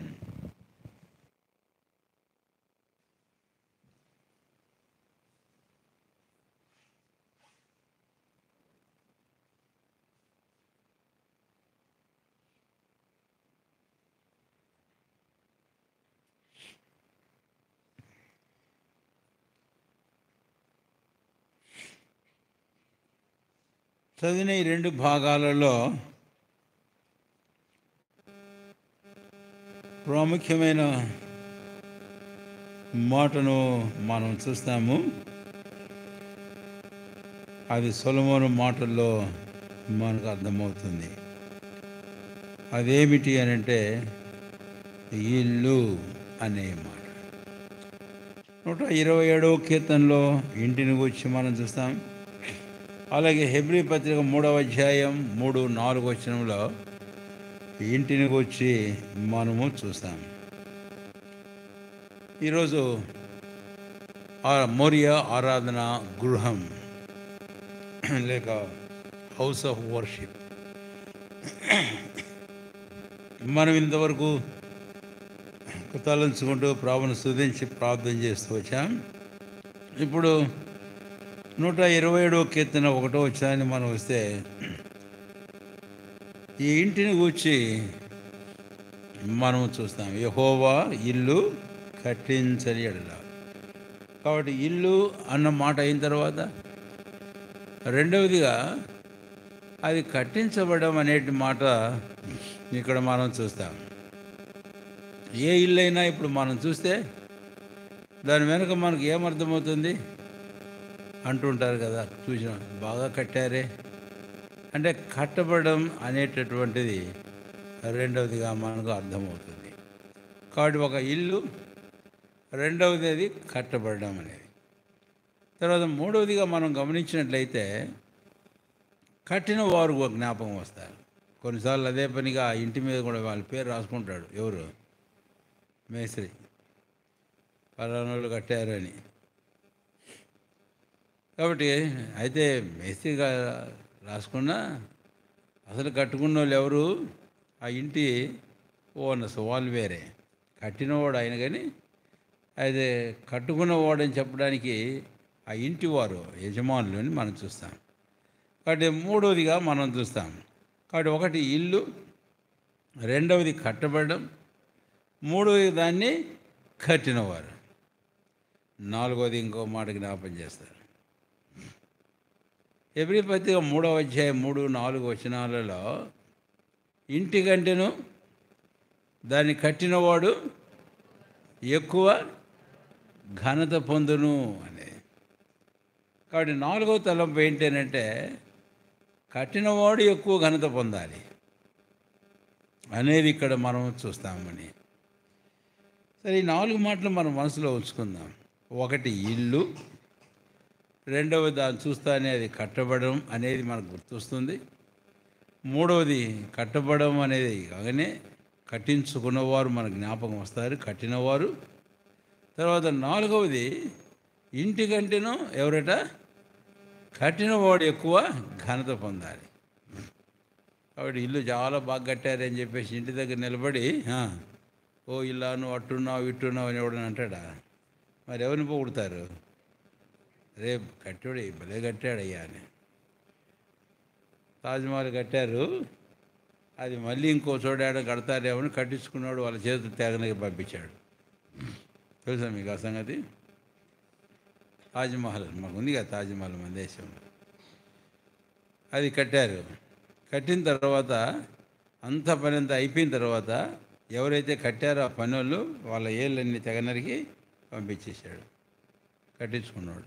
అంటే ఇలాంటిది మళ్ళీ ఇంకో చోట ఎక్కడా కట్టకూడదు ప్రపంచంలో, ఈ దేశంలో కాదు ప్రపంచంలో ఎక్కడా కట్టకూడదని.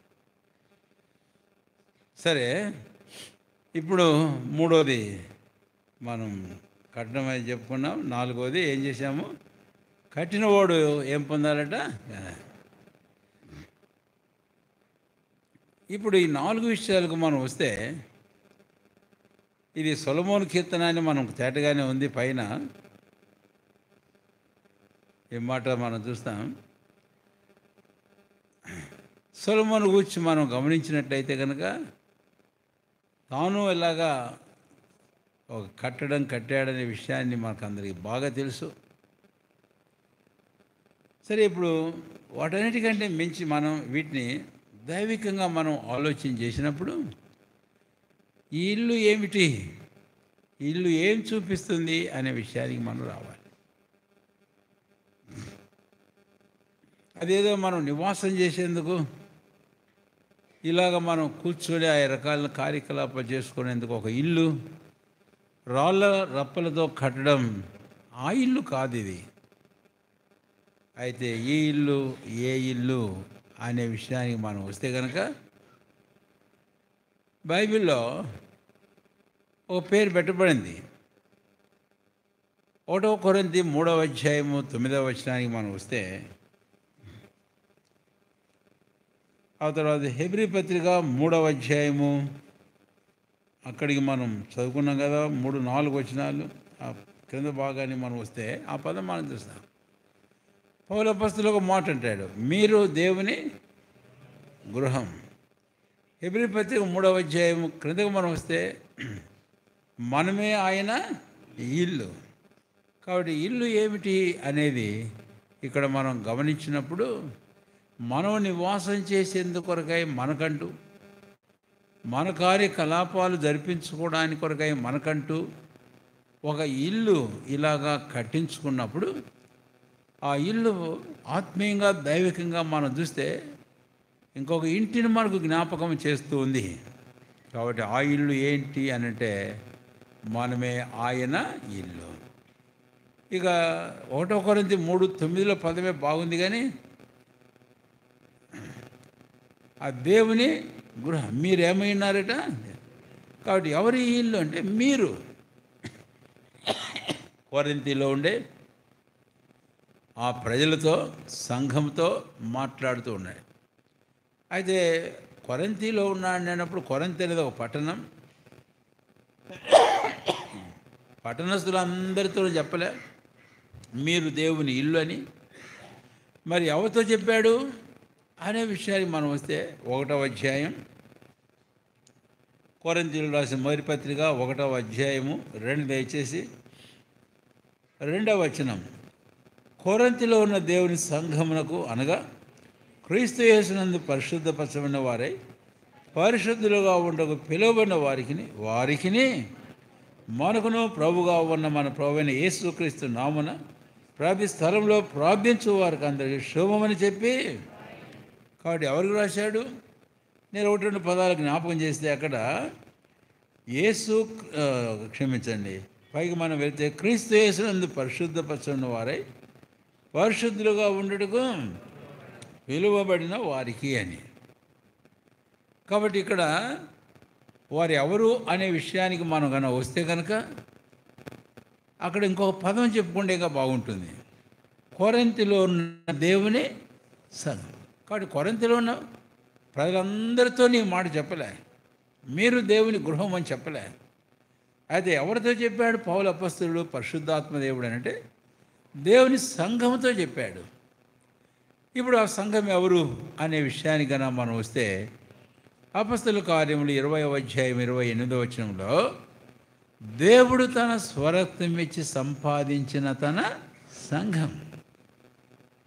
కాబట్టి కొరింథీలో ఉన్నటువంటి సంఘం ఎవరు అంటే వారు ప్రభువైన యేసుక్రీస్తు వారి యొక్క స్వరక్తం చేత సంపాదించబడినటువంటి సంఘము అని వారిని గూర్చి మనం ఖచ్చితంగా అర్థం చేసుకోవలసి ఉన్నాము. రెండవ పత్రికలు కూడా సంఘము అని అంటాడు. కనుక ఇప్పుడు ఈ కొరింథీలో ఉన్నటువంటి ఆ దేవుని సంఘం ఎవరు అనేది ఇప్పుడు మనం చూచాం. అలాగ నాడే కాదు, ఈరోజు ఎంతమంది అయితే ప్రభువైన యేసుక్రీస్తు వారి యొక్క ప్రశస్తమైన రక్తం చేత వాడు కడగబడి వారు విమోచించబడుతున్నారు, అలాంటి వారందరూ ఏమైనారు? దేవుని యొక్క గృహము అయి ఉన్నారు. వారు దేవుని యొక్క గృహము. మనం పాడుతూ ఉంటాం, నిర్మింపబడితే మనము దైవ గృహం. కాబట్టి ఇది దేవుని ఇల్లు, అది దేవుని గృహం. కాబట్టి అది ఎవరు అనే విషయానికి వస్తే మనం నివాసం చేసేందుకు కట్టుకునే, మన కార్యకలాపాలు కట్టుకునే ఇలాంటి ఇల్లు కాదు అది. అది మనుషులే ఆయన ఇల్లు అని వాక్యంలో మనకు అర్థమవుతుంది. అయితే ఎవరా మనుషులు అన్నప్పుడు ప్రత్యేకంగా ఈ మాట ఖచ్చితంగా చెప్పాల్సి ఉంది. ఆ మనుషులు ఎవరు అంటే క్రీస్తు యేసు ప్రభు రక్తం చేత ఏమైన వారు? వాళ్ళు సంపాదించబడినవారు. సరే, మరి భాగంలో మనం ఇందాక చెప్పుకున్నాం దానికి వచ్చి ఇక్కడ కూర్చుని నీవు ఎవరివైనా ఇంకా ప్రభువైన యేసుక్రీస్తు విశ్వాసం ఉంచకపోతే, ఆయన ప్రశస్తమైన రక్తం ద్వారా నీవు సంపాదించబడకపోతే, నువ్వు కడగబడి రక్షించబడకపోతే దేవుని ఇల్లు ఏమాత్రం నువ్వు కాలేవు. ఆయన నివాస స్థలంగా నువ్వెంత మాత్రం నువ్వు ఉండలేవు. కాబట్టి ఈ మధ్యాహ్నం ఈ మాటలు అర్థం చేసుకొని నీ హృదయాన్ని తెరిచి ప్రభువైన యేసుక్రీస్తు వారి యొక్క రక్త ప్రోక్షణ కిందికి రా. యేసయ్య నీ హృదయంలోకి ఆహ్వానించు. అప్పుడు నీవు కూడా ఆయన రక్తం చేత సంపాదించమన్న వాడవై దానివై ఆయన ఇల్లుగా, ఆయన నివాస స్థలంగా నీవు కట్టబడతావు. ఇది దేవుని ఇల్లు అని. ఇల్లు అనే మాట మార్చు. రెండవ మాట మనం ఏం చెప్పుకున్నాం ఇందాక? చెప్పండి, ఏం చెప్పుకున్నాం? కట్టబడడం అనే విషయాన్ని మనం చూసాం. ఈ కట్టబడడం అనే విషయానికి వస్తే 127వ కీర్తన 1వ వచనంలో యెహోవా ఇల్లు కట్టించని ఎడల అన్నమాట. ఆ తర్వాత హెబ్రీ పత్రిక 3వ అధ్యాయం 3, 4 వచనాలకు మనం వెళితే ప్రతి ఇల్లు ఎవరి చేతనైనా ఒకరి చేత ఏమవుతుందంటండి? కట్టబడుతుంది. ఏంది తలంపులు ఎట్లా అర్థమవుతాయి మనకు? అక్కడేమో యెహోవా ఇల్లు కట్టించకపోతే అని, ఇక్కడికి వస్తేనేమో ప్రతి ఇల్లు ఎవరి చేతనైనా ఒకరి చేత కట్టబడును అనే. ఏంది ఇది అని ఇది మనం అర్థం చేసుకోవడం అవసరమే. అంటే ప్రభువైన దేవుడు కడతాడు అని చెప్పి మనము కట్టకుండా ఊరకుండడం అనేది కాదు అని మనం ఇందాక కూడా చెప్పుకుంటూ వచ్చాము. కొన్ని మాటలు శరీర సంబంధంగా ఈ రకాలైన అవసరాల గురించి కూడా మనం మాట్లాడుకున్నాం. అయితే ప్రభు అన్నాడు, ఇవన్నీ మీకు కావాలని మీ పరలోకపు తండ్రికి తెలియనని. ఆయనకు తెలుసంటలే, ఆయన ఇస్తాడంటలే అని నిమ్మకు నీరెత్తినట్టు కూర్చుంటే చెప్పరే దొరుకుతుందా? అటు పెద్దలు ఒక మాట చెప్పారు, రెక్కాడితేనే కానీ. పెద్దలు చెప్పడం ఏంది, దేవుడు చెప్పలేదన్నమాట. ఆదికాండం 3వ అధ్యాయంలో ఏమన్నాడు? నీ నిమిత్తం ఈ నేల ఏమైంది? శపించబడింది. కాబట్టి నీవు కాబట్టి ప్రయాసంతో నేల పంటను నీ చేతుల కష్టం. కింద అధ్యాయానికి వస్తే 128వ కీర్తనలో నీవు ధన్యుడు, నీకు మేలు కలుగును, నీ చేతుల కష్టార్జితం. మరి ఆయన ఇచ్చేటట్టు మరి ఈడు కష్టపడిన దేనికి? కాబట్టి ఈ రెండవ తలుపు మనం సరిగా అర్థం చేసుకోవడం చాలా అవసరమే. కనుక యెహోవా ఇల్లు కట్టించాలి, కట్టించకపోతే కట్టువారి ప్రయాసం వ్యర్థమే. అదే ప్రభు కట్టిస్తాడని ఊరుకుండడం కాదు, మనము కట్టడం అనేది కూడా అక్కడ మనం చాలా ప్రాముఖ్యంగా చూస్తాం. హెబ్రీ పత్రిక 3వ అధ్యాయం 3-4 వచ్చిన ప్రతి ఇల్లు ఎవరి చేతనైనా ఒకరి చేత కట్టబడును అనేటువంటి మాటను మనం చూస్తాం. కనుక ఈరోజు కట్టబడము అనే విషయానికే మనం ముందు కొంచెం నిలబడితే,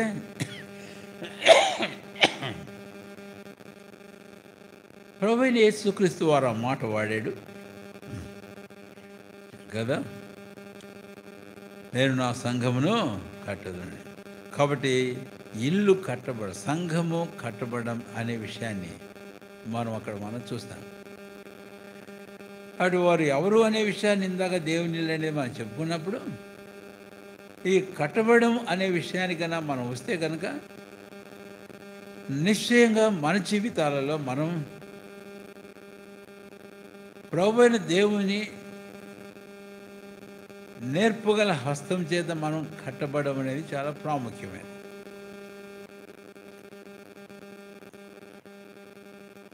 అది పౌలు అపోస్తలుడు ఒక మాట వాడాడు. 1 కొరింథీ 3వ అధ్యాయం 11వ వచనంలో మనం గమనించినప్పుడు, అక్కడ క్రిందకి వెళ్ళిన తర్వాత దేవుని గృహాన్ని గురించి మాట్లాడకముందు ఇక్కడ అంటాడు కదా, ఏమని? నేర్పరియని శిల్పకాన్ని వాళ్ళు ఏమే చేశాను నేను. కాబట్టి కట్టువాడు ఎవడైనా సరే దాని మీద జాగ్రత్తగా కట్టాలి, కట్టడానికి తగిన జాగ్రత్త అనేది తీసుకోవాలి అని. కాబట్టి ఇప్పుడు నేను కట్టబడమనే విషయాన్ని గురించి మాట్లాడుతున్నాను. ఇప్పుడు ప్రభు చెప్పిన మాటను గురించి, ఆ తర్వాత పౌలు చెప్పిన మాటలో ఇంకా కొంచెం విపులంగా మనకు అర్థమవుతుంది. నేను ఇంకొక వాక్యాన్ని వెళ్తాను. ఎఫెసీయులు రాసిన పత్రిక 2వ అధ్యాయం. ఎఫెసీయులు రాసిన పత్రిక 2వ అధ్యాయం దయచేసి రండి. ఇక్కడ పౌలు అపోస్తలుడు 20వ వచనం, క్రీస్తు యేసే ముఖ్యమైన మూలరాయి అయి ఉండగా అపోస్తలులను ప్రవక్తలను వేసిన పునాది మీద మీరు ప్రతి కట్టడంను ఆయనలో చక్కగా అమర్చబడి ప్రభునందు పరిశుద్ధమైన దేవాలయం మటుకు వృద్ధి పొందుతూ ఉన్నాయి. ఆయనలో మీరు కూడా ఆత్మ మూలముగా దేవునికి నివాస స్థలమైనట్టుకు కట్టబడుతున్నారు. కాబట్టి కట్టబడడం అనేది ఏంటో గమనించండి. ఈరోజు ఇలాంటి గృహాలు కూడా కట్టేటప్పుడు తీసుకోవలసిన జాగ్రత్తలన్నీ తీసుకుంటారు కదా. ఆ జాగ్రత్తలు తీసుకోకుండా ఎవరు కట్టరు. అలా తీసుకోకుండా ఏదో కడితే 4 రోజులు ఉంటుంది, తర్వాత పోతుంది. అందుకనే కట్టబడడం అనేది చాలా ప్రాముఖ్యమైన విషయం.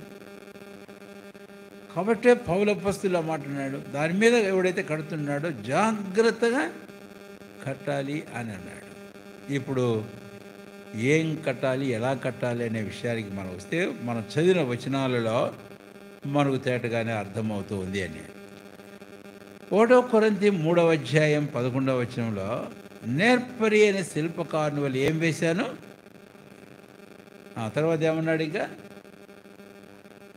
మరి ఒక దాని మీద కట్టువాడు. అంటే ఈ పునాది కాకుండా, వేయబడింది కాకుండా మరొక పునాది. కాబట్టి పునాది అనేది ఒక కట్టడానికి ఎలాగా ప్రాముఖ్యమో మనకు తెలుసు. ఆ తర్వాత రెండవది ఇంకో మాట ఇందాక చదివాం కదా, ఎఫెసీ 2వ అధ్యాయంలో మనం చదివాం కదా, ఏమని? అపోస్తలులను ప్రవక్తలను వేసిన పునాది మీద కట్టబడాలి. ఇక్కడ 2 పునాదులు కనపడుతున్నాయి. అయితే 2 వేరు వేరే పునాదులు కాదండి, ఇవన్నీ 2 ఒకటే పునాది. అయితే క్రీస్తు ముందు మనం చూస్తాము, రెండవది అపోస్తలులను ప్రవక్తలను వేసిన పునాది. ఇప్పుడు క్రీస్తు పునాది అని మనం చెప్పేటప్పుడు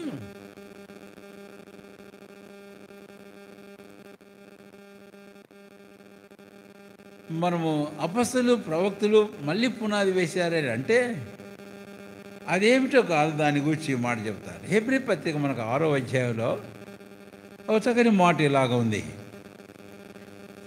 చివరిలో మనం వెళ్తాం 1-2 వచనాల చివరిలో, క్రీస్తును గూర్చిన మూలోపదేశము మాని.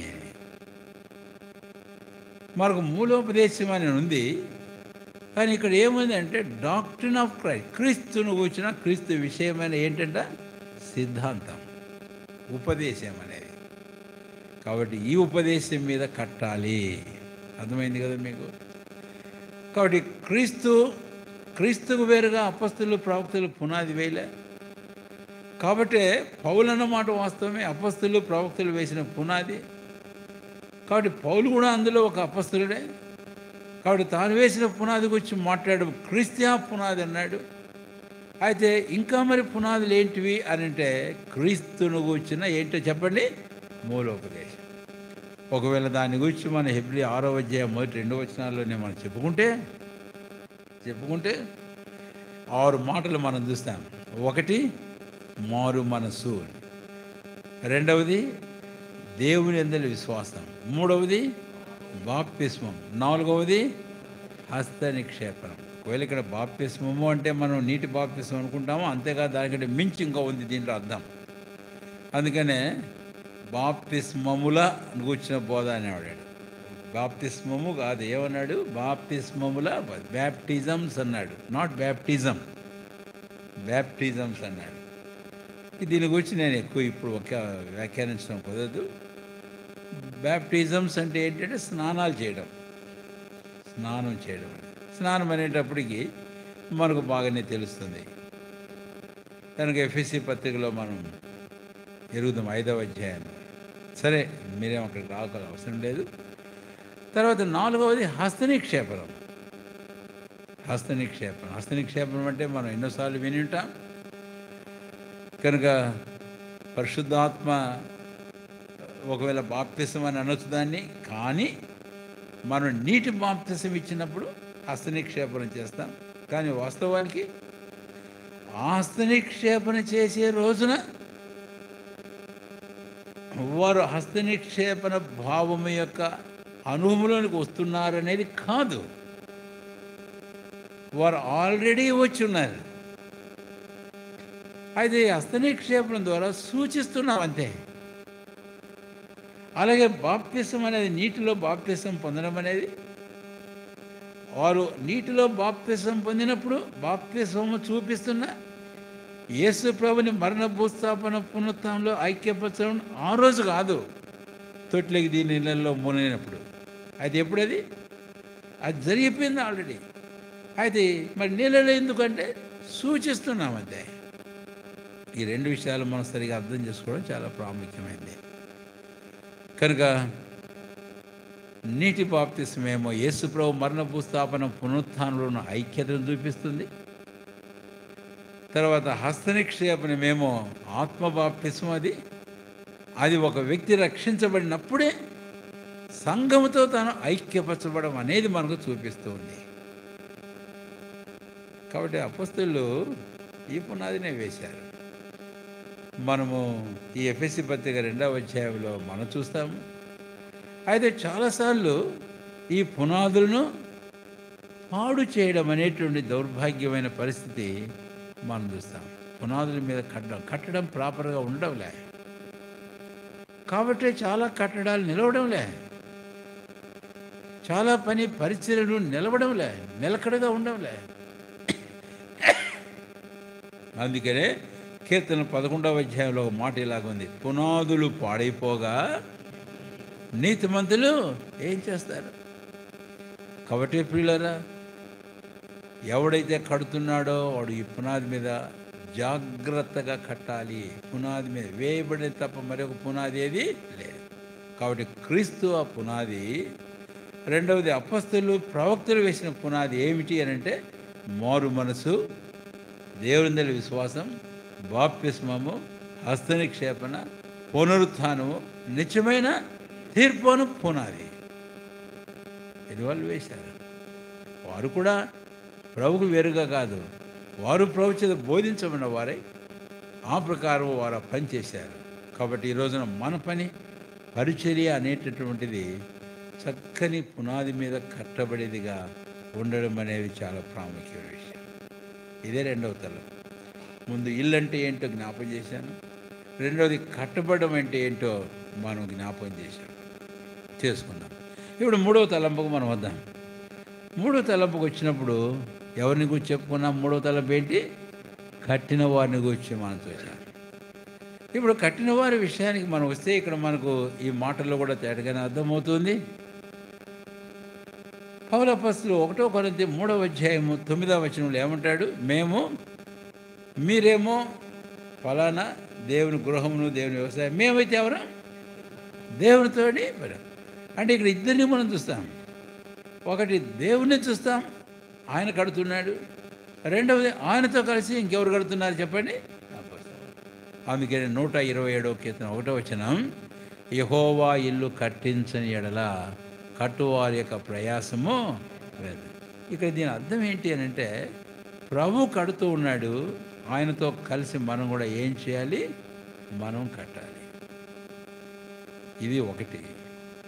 అయితే కట్టేటప్పుడు మనము కట్టగలమనే స్తోమత సామర్థ్యం మనకు ఉంది అని చెప్పుకోవడం కాదు. కానీ అయితే మనం ఏం చేయవలసిన వారు ఉన్నాం? ప్రభు మీద ఆనుకొని ఆధారపడి మనం కట్టవలసిన వారు. అంతేగాని మనంతగా మనం ఏమీ కట్టలేము. ఆ రోజు సొలొమోను భౌతికంగా కట్టినటువంటి కట్టడాల గురించి మనం చూస్తాం, మనకి తెలుసు. ఒకవేళ సొలొమోను వాటి గురించి మాట్లాడి ఉండవచ్చు. అంత ఐశ్వర్యవంతుడే వాటి గురించి అలాగ అన్నప్పుడు, యెహోవా ఇల్లు కట్టకపోతే నేనేం కడతాను అన్నప్పుడు. కాబట్టి మన జీవితాల్లో ఈరోజు ప్రభు అయిన క్రీస్తు ఆయన కడుతున్న ఆయన సంఘం, ఆయన నివాస స్థలమైన ఇంటిని గురించి మనం చూస్తుంటప్పుడు ఆయనతో కలిసి మనం ఏం చేసేవారంగా ఉండాలి? కట్టేవారంగా ఉండాలి. మనం క్రిందకు వస్తే కనుక సరే, 127వ కీర్తన 1వ యెహోవా ఇల్లు కట్టించని ఎడల అని మనం చూసాం కదా. ప్రభు కట్టిస్తూనే ఉన్నాడు. అయితే కట్టే ప్రతి ఒక్క వ్యక్తి కూడాను ఆయన మీద ఆనుకొని ఆధారపడి ఏం చేసేవాడుగా ఉండాలి? కట్టాలి. లేకపోతే తాను కట్టలేడు అనేదాని అర్థం. ఆయన కట్టకపోతే, ఆయనతో కలిసి ఆయన మీద ఆధారపడి కట్టకపోతే నా వలన ఏమాత్రం ఇది కాదు అన్న సంగతిని మనం అర్థం చేసుకోవాలి. సరే, హెబ్రీ పత్రిక 3వ వెళితే 3-4 ప్రతి ఇల్లు ఎవరి చేత ఒకరి చేత కట్టబడును అని అంటే, సరే నేనే కడతానని అనుకునే దానికి ఉందా? చెప్పండి. అక్కడ ఏమర్థమవుతుంది మనకు? నేనే కడతానని అనుకోవచ్చా? ఎవరైనా అనుకోగలడా? కట్టగలడా? అందుకని అంటాడు, ప్రతి ఇల్లు ఎవరి చేతైనా ఒక చేత కట్టబడును, కానీ సమస్తమును కట్టినవాడు ఎవరు? కాబట్టి ఇక్కడ ఈ 3వ తలంపు మనం సరిగా అర్థం చేసుకోవాలి. నిశ్చయంగా ఈరోజు మన ప్రభువైన యేసుక్రీస్తు వారు ఇందాక జ్ఞాపం చేస్తున్నట్టు మత్తయి సువార్త 16వ నేను నా సంఘమును ఏం చేస్తాను? కడతాను. అదే పౌలు అంటాడు, మేము ఆయనతో కూడా ఏమైనా జతపడినవారు. తర్వాత పౌలు చెప్పిన మాటకు మనం ఇంకో వాక్యానికి వస్తే కనుక చెప్పిన ఈ 3వ తలంపులో ఆ భాగం అర్థమవుతుంది. ఏంటి? మా వలన ఏదైనా అయినట్టుగా అతిశయించరు, మా అంతటి మేమే సమర్థులము కాదు. మా సామర్థ్యం ఎవరి వలన ఉంది? 2 కొరింథీ 3:5. కాబట్టి ఈ 3వ భాగాన్ని మనం సరిరీతిగా అర్థం చేసుకొని మన జీవితాల్లో కడు జాగ్రత్తతో నిశ్చయంగా ప్రభుతో కలిసి కట్టే ధన్యత ఆయన మనకి ఇచ్చాడని కృతజ్ఞత గలవారమై ప్రభుకెంతో ఇష్టంగా ఆయన మీద ఆనుకొని ఆధారపడి కడు జాగ్రత్తతో మనం కట్టేవారంగా మనం కూడా ఉందాం. ఆయన కడతానన్నాడు లేని మనం ఊరుకుంటే కనుక, చేతులు ముడుచుకుంటే ఏమీ కాదు. అర్థమవుతుంది కదా మీకు? కాబట్టి ఆయన కడతానన్నాడు కాబట్టి నేనేంది కట్టేది? ఆయన నా సంఘం కట్టుకుంటా అన్నాడు కదా, కాబట్టి నేనేం ఊరుకుంటాను, నేనేం కట్టేది ఏంది అనుకొని చాలా పర్యాయం చాలామంది మనం ఇలాగ అనుకుంటుంటారు. ఇంకా కొన్నిసార్లు అనుకుంటారు, ప్రార్థన ఎందుకండి చేసేది? ఎందుకు ప్రార్థన చేయాలి? ఇవన్నీ మీకు కావాలి, మీ పరలోక తండ్రికి తెలుసు అన్నాడుగా. ఇంకా కొంతమంది ఇంకా ఆత్మీయంగా మాట్లాడదు. ఏంటి? వేడుకొనకు మునిపి ఆయన ఉత్తరం ఇచ్చును, మళ్ళీ వేడుకునే దేనికి? ముందే వాగ్దానం ఉంది కదా అనుకోని నువ్వు అడగకుండా ప్రార్థన చేసుకుని ఊరిక ఉంటే దొరుకుతుంది నీకు. ఇలాంటి మాయ మాటలన్నీ చెప్పద్దు. ఆ వాక్యాలన్నీ వాస్తవమే, కానీ నీకుండే ఆలోచన తలంపులు మాయ తలంపులు. నువ్వు మాట్లాడే మాటలు మాయ మాటలు, అవి సరికాదు. సరే, నేను ఇక్కడే మూడో తలం ముగించేస్తున్నా. మూడవది ఏంటి? కట్టువారిని గురించి మనం చూసాం. కాబట్టి నీవు నేను మనలో ప్రతి ఒక్కరం ప్రభు మీద ఆనుకొని ఆధారపడి ప్రభు కడుతుంటుండగా ఆయనతో కలిసి కట్టే, ఆయనతో కలిసి చేసే భాగ్యాన్ని దేవుడు నాకు ఇచ్చాడు. ఎంత గొప్ప విషయం ఇది అని కృతజ్ఞత గల వారమై మనం కూడా చురుకు అయిన పనివారంగా ఉండి ఆ కట్టడం అనేది మనం జరిగిద్దాం. ఇప్పుడు 4వ తలంపు వద్దాం. అంతేనా? 4వది 3వది ఏంటి? 4వది కట్టినవాడు ఎక్కువ ఘనత పొందాలి. సరే, అది చివరిలో చెప్పుకుందాం. 127వ కీర్తన మళ్ళీ ఇంకో మాటకు వద్దాం. 127వ కీర్తన 2వ వచనం, మొదటి వచనం. యెహోవా ఇల్లు కటువారి ప్రయాసం వ్యర్థమే, యెహోవా పట్టణమును కావలి కాయవారు మేలుకొనట్టు వ్యర్థమే. తర్వాత ఇంకా చెప్పాడు చాలా సంగతి. వేకువలో ఇచ్చి చాలా రాత్రి అయిన తర్వాత పండుకొనచ్చు, నీవు కష్టార్జిత ఆహారం తినుచు ఉన్నట. తర్వాత ఏమన్నాడు? అమ్మో, ఇది కూడా మీరు ఇందాక నేను వాడాను కదా, అబ్బాయి నేను అసలు పనిచేయడం అంతా వ్యర్థమే, నేను నిద్రపోతుంటే చాలా ఆయన నాకు ఇస్తాడు. అంతే కదా, కిందేముంది? తన ప్రియులు నిద్రించుతుండగా ఆయన వారికి అన్న. నేను పని చేస్తే దేవుని వాక్యం వృధా అవుతుందేమో, నేను పని చేస్తే దేవుని వాక్యాన్ని వ్యర్థం చేస్తానేమో. ఎందుకు? తన ప్రియులు నిద్రించుతుండగా ఆయన వారికి ఇచ్చుతున్నాడు. నేనుగా నా పని చేస్తే ఈ వాగ్దానం ఏమైపోతుంది? చెప్పండి, ఏమైపోతుంది? చెప్పలే, ధైర్యం లేదా? మీరు చెప్పకపోవడం చాలా సంతోషమే. ఎవరిని చెప్తారేమోనని. దేవుని వాగ్దానాలు నిరర్ధకం చేయడం కాదు అది, అర్థమైందా? అక్కడ ఉండేది ఇంకా మూల భాషలోకి మనం వెళితే అసలు ఉండేది ఏంటంటే, ఆయన తన ప్రియులకు నిద్రను అనుగ్రహించుచున్నాడు అని ఉంది. He giveth sleep to his beloved. అర్థమైందా? కాబట్టి వాక్యాన్ని మనం కూడా చాలా జాగ్రత్తగా అర్థం చేసుకోవడం అవసరమే. ఎవరికి పైపైన వాక్యాన్ని చదివితే నాకు అయ్యే పని కాదు, గుర్తుపెట్టుకోండి. He giveth sleep to his beloved.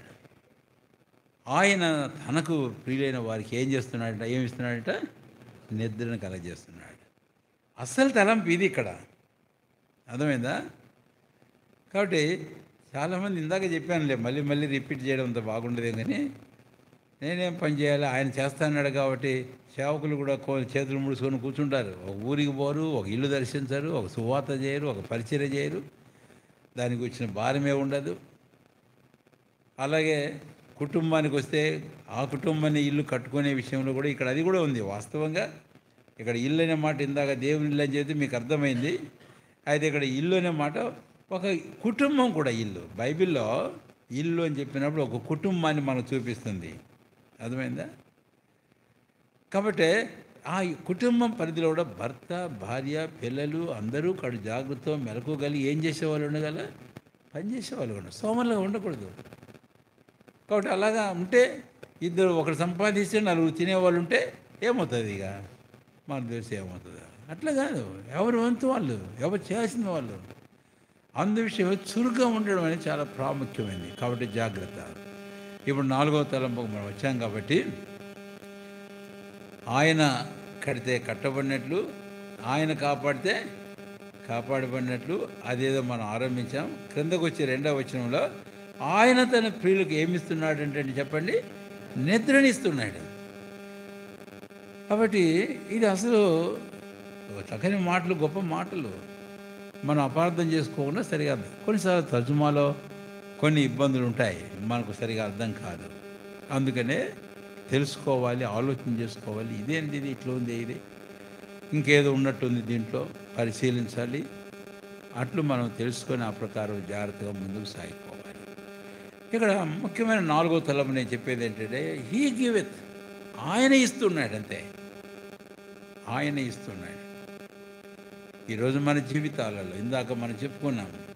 కాబట్టి జీవమునకును భక్తికి కావలసినవన్నీ కూడా ఏం చేస్తున్నాడు ఆయన మనకను.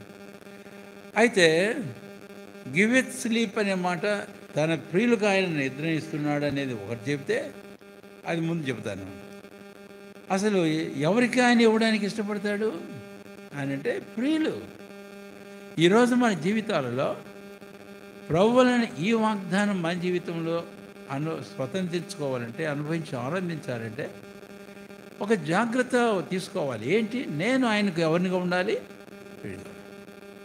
ఈ మనిషి పేరు, ఈ కీర్తన రాశాడే, ఏం పేరు ఆ మనిషి పేరు? సొలొమోను. అసలు పేరు చెప్పలేదే, దేవుడు పెట్టిన పేరు చెప్పలేదే. ఏదిజ్జా. ఏదిజ్జా అంటే అర్థం ఏంటి? యెహోవాకు ప్రియుడు అని అర్థం. సరే, సంగతులన్నీ మనం క్షుణ్ణంగా చెప్పుకోవడం లేదు, కానీ తన పేరును బట్టి సొలొమోను గురించి మనం చెప్పగలిగేది ఏంటి అని అంటే, ఏదిజ్జా. దేవుడే చెప్పాడు, పోయి వాడి పేరు సొలొమోను కాదు, వాడి పేరు ఏం చెయ్యి? ఏదిజ్జా అని పెట్టుకున్నాడు. ఏదిజ్జా అంటే యెహోవాకు ప్రియుడు అని అర్థం. ఇది మన జీవితాలతో మాట్లాడుతుంది ఈ పేరు. కాబట్టి ఆ ఏదిజ్జా స్వానుభవంలో రాసినట్లున్నాడు. ఇది నేను ఒక తలంపు జ్ఞాపం చేస్తాను. ఏంటి ఆ తలంపు అని అంటే, ఏదిజ్జాకి ఇంకా తోబుట్టువులు ఉన్నారు చాలామందే. అందులో అబ్షలోము ఒకడు, అబ్షలోము తర్వాత దానికి అదోనియా ఒకడు. వీళ్ళిద్దరూ ఏం చేశారు తెలుసా? లేక అదోనియాని గురించి ఒక మాట చెప్తాను చాలు. ఏం చేశారంట? ఎప్పుడైతే దావీదు వృద్ధాప్యంలోకి వచ్చాడో, అదోనియా రాజ్యం మీద దృష్టి పడింది వాడికి. బడి ఏం చేయాలని ప్రయత్నం చేశాడు తెలుసా? కానీ రాజ్యాన్ని సంపాదించుకున్నాడు. అబ్షలోము కూడా అలాగే, తాను అలాగే చేశాడు. అయితే అదోనియా కానీ అబ్షలోము కానీ రాజ్యము ఇవ్వబడలే. మరి ఎవరికి ఇవ్వబడింది? అల్టిమేట్గా సొలొమోను. తండ్రి అయిన దావీదు బ్రతికి ఉండగానే సొలొమోను తీసుకుని వెళ్ళి ఈరోజు అభిషేకం చేయబడి చెప్పాడు. ఆ ప్రకారం సొలొమోను అభిషేకం చేయబడ్డాడు. రాజ్యం ఎవరిదైందండి చెప్పండి? సొలొమోను దానికోసం ఏం పని చేయలేదు, ప్రయత్నాలు చేయలేదు. అదోనియా ప్రయత్నం చేశాడు, ఏదో రకరకాల యోచనలు చేశాడు, అబ్షలోము చేశాడు. అయితే సొలొమోను మాత్రం ఇవన్నీ చేయలే. కానీ ఒక్కటి సొలొమోనుకు అర్థమైందేమో అనుకుంటాను నేను. లేక సొలొమోను తల్లి కూడా కామ్గా ఉండేది అంతవరకు. కారణం ఏమిటో దేవుడు ముందే ఈ విషయానికి వచ్చి చెప్పాడా? కాబట్టి దాని మీద వారు ఆధారపడినారు. అందుకని నిద్రించుచూ ఉండగా అనే మాట నేను మీకు ఏం చెప్పాలని కోరుతున్నానంటే, నిద్రించుచుండడము అనేటటువంటిది ఒక వ్యక్తి తన జీవితంలో ఆధారపడటానికి గురించి మనం చెప్పచ్చు. ఆధారపడడం అనేది గురించి ఇందాక ఆ పదం వాడే కూడా ఇంకో మాట చేస్తే బాగుంటుంది. ట్రస్టింగ్ అనే దాని గురించి చెప్పాలి. ట్రస్టింగ్ అంటే దేవుని యందు నమ్మికించడం.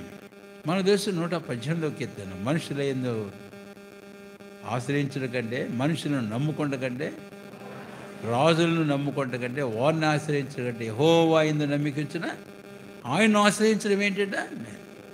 కాబట్టి ఒకవేళ అమ్మ కొడుకు ఇద్దరు అట్లున్నారేమో, అయితే ఆఖరికి అదే జరిగిండేదే. కానీ అయితే యోవాబు ప్రేరేపణ చేత ఎవరు బత్షెబ వెళ్ళి దావీదుతో ఇలాగా జరుగుతుందయ్యా, నీకు తెలియడం లేదని చెప్పింది అంతే.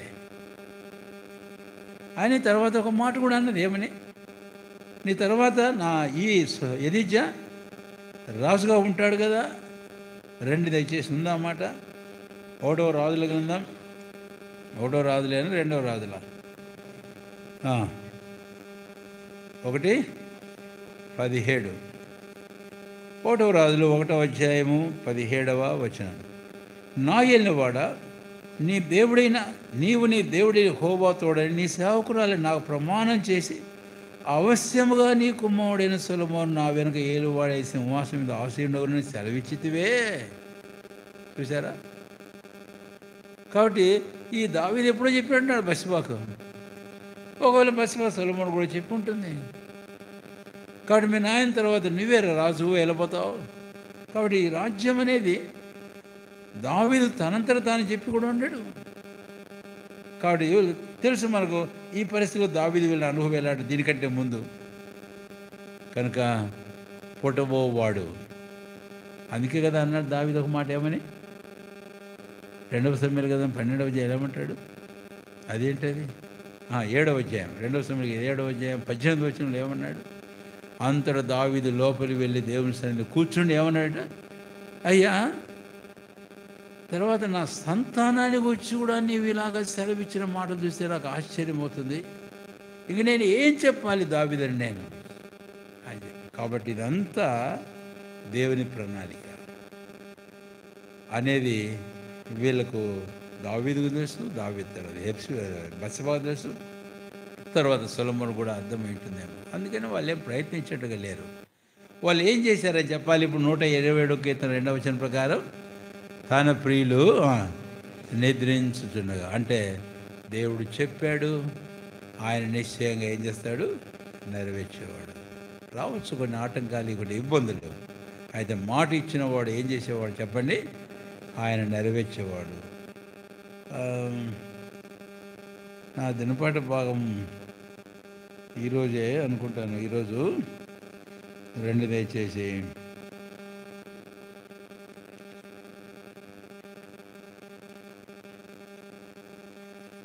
ఎష్కోల్ గ్రంథం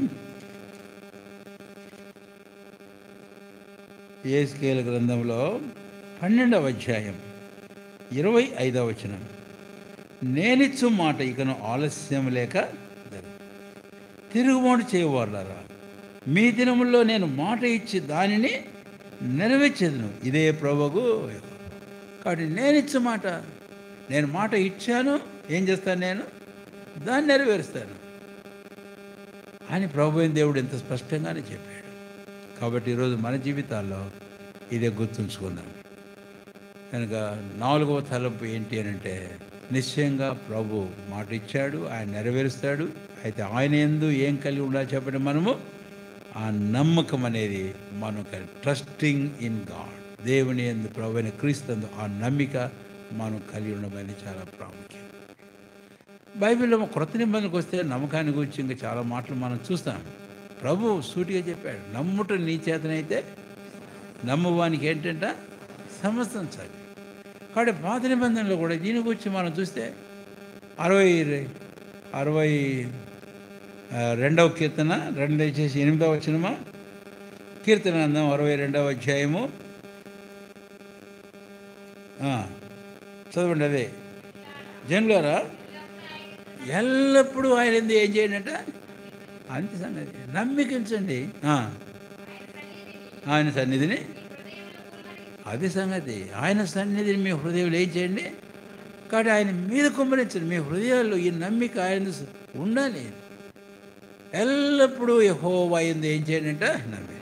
కాబట్టి ట్రస్టింగ్ ఆల్వేస్ ఇన్ గాడ్, ఇది 128వ కీర్తన. Trusting the God's promises in our lifes, for hour lifes, for the work of God.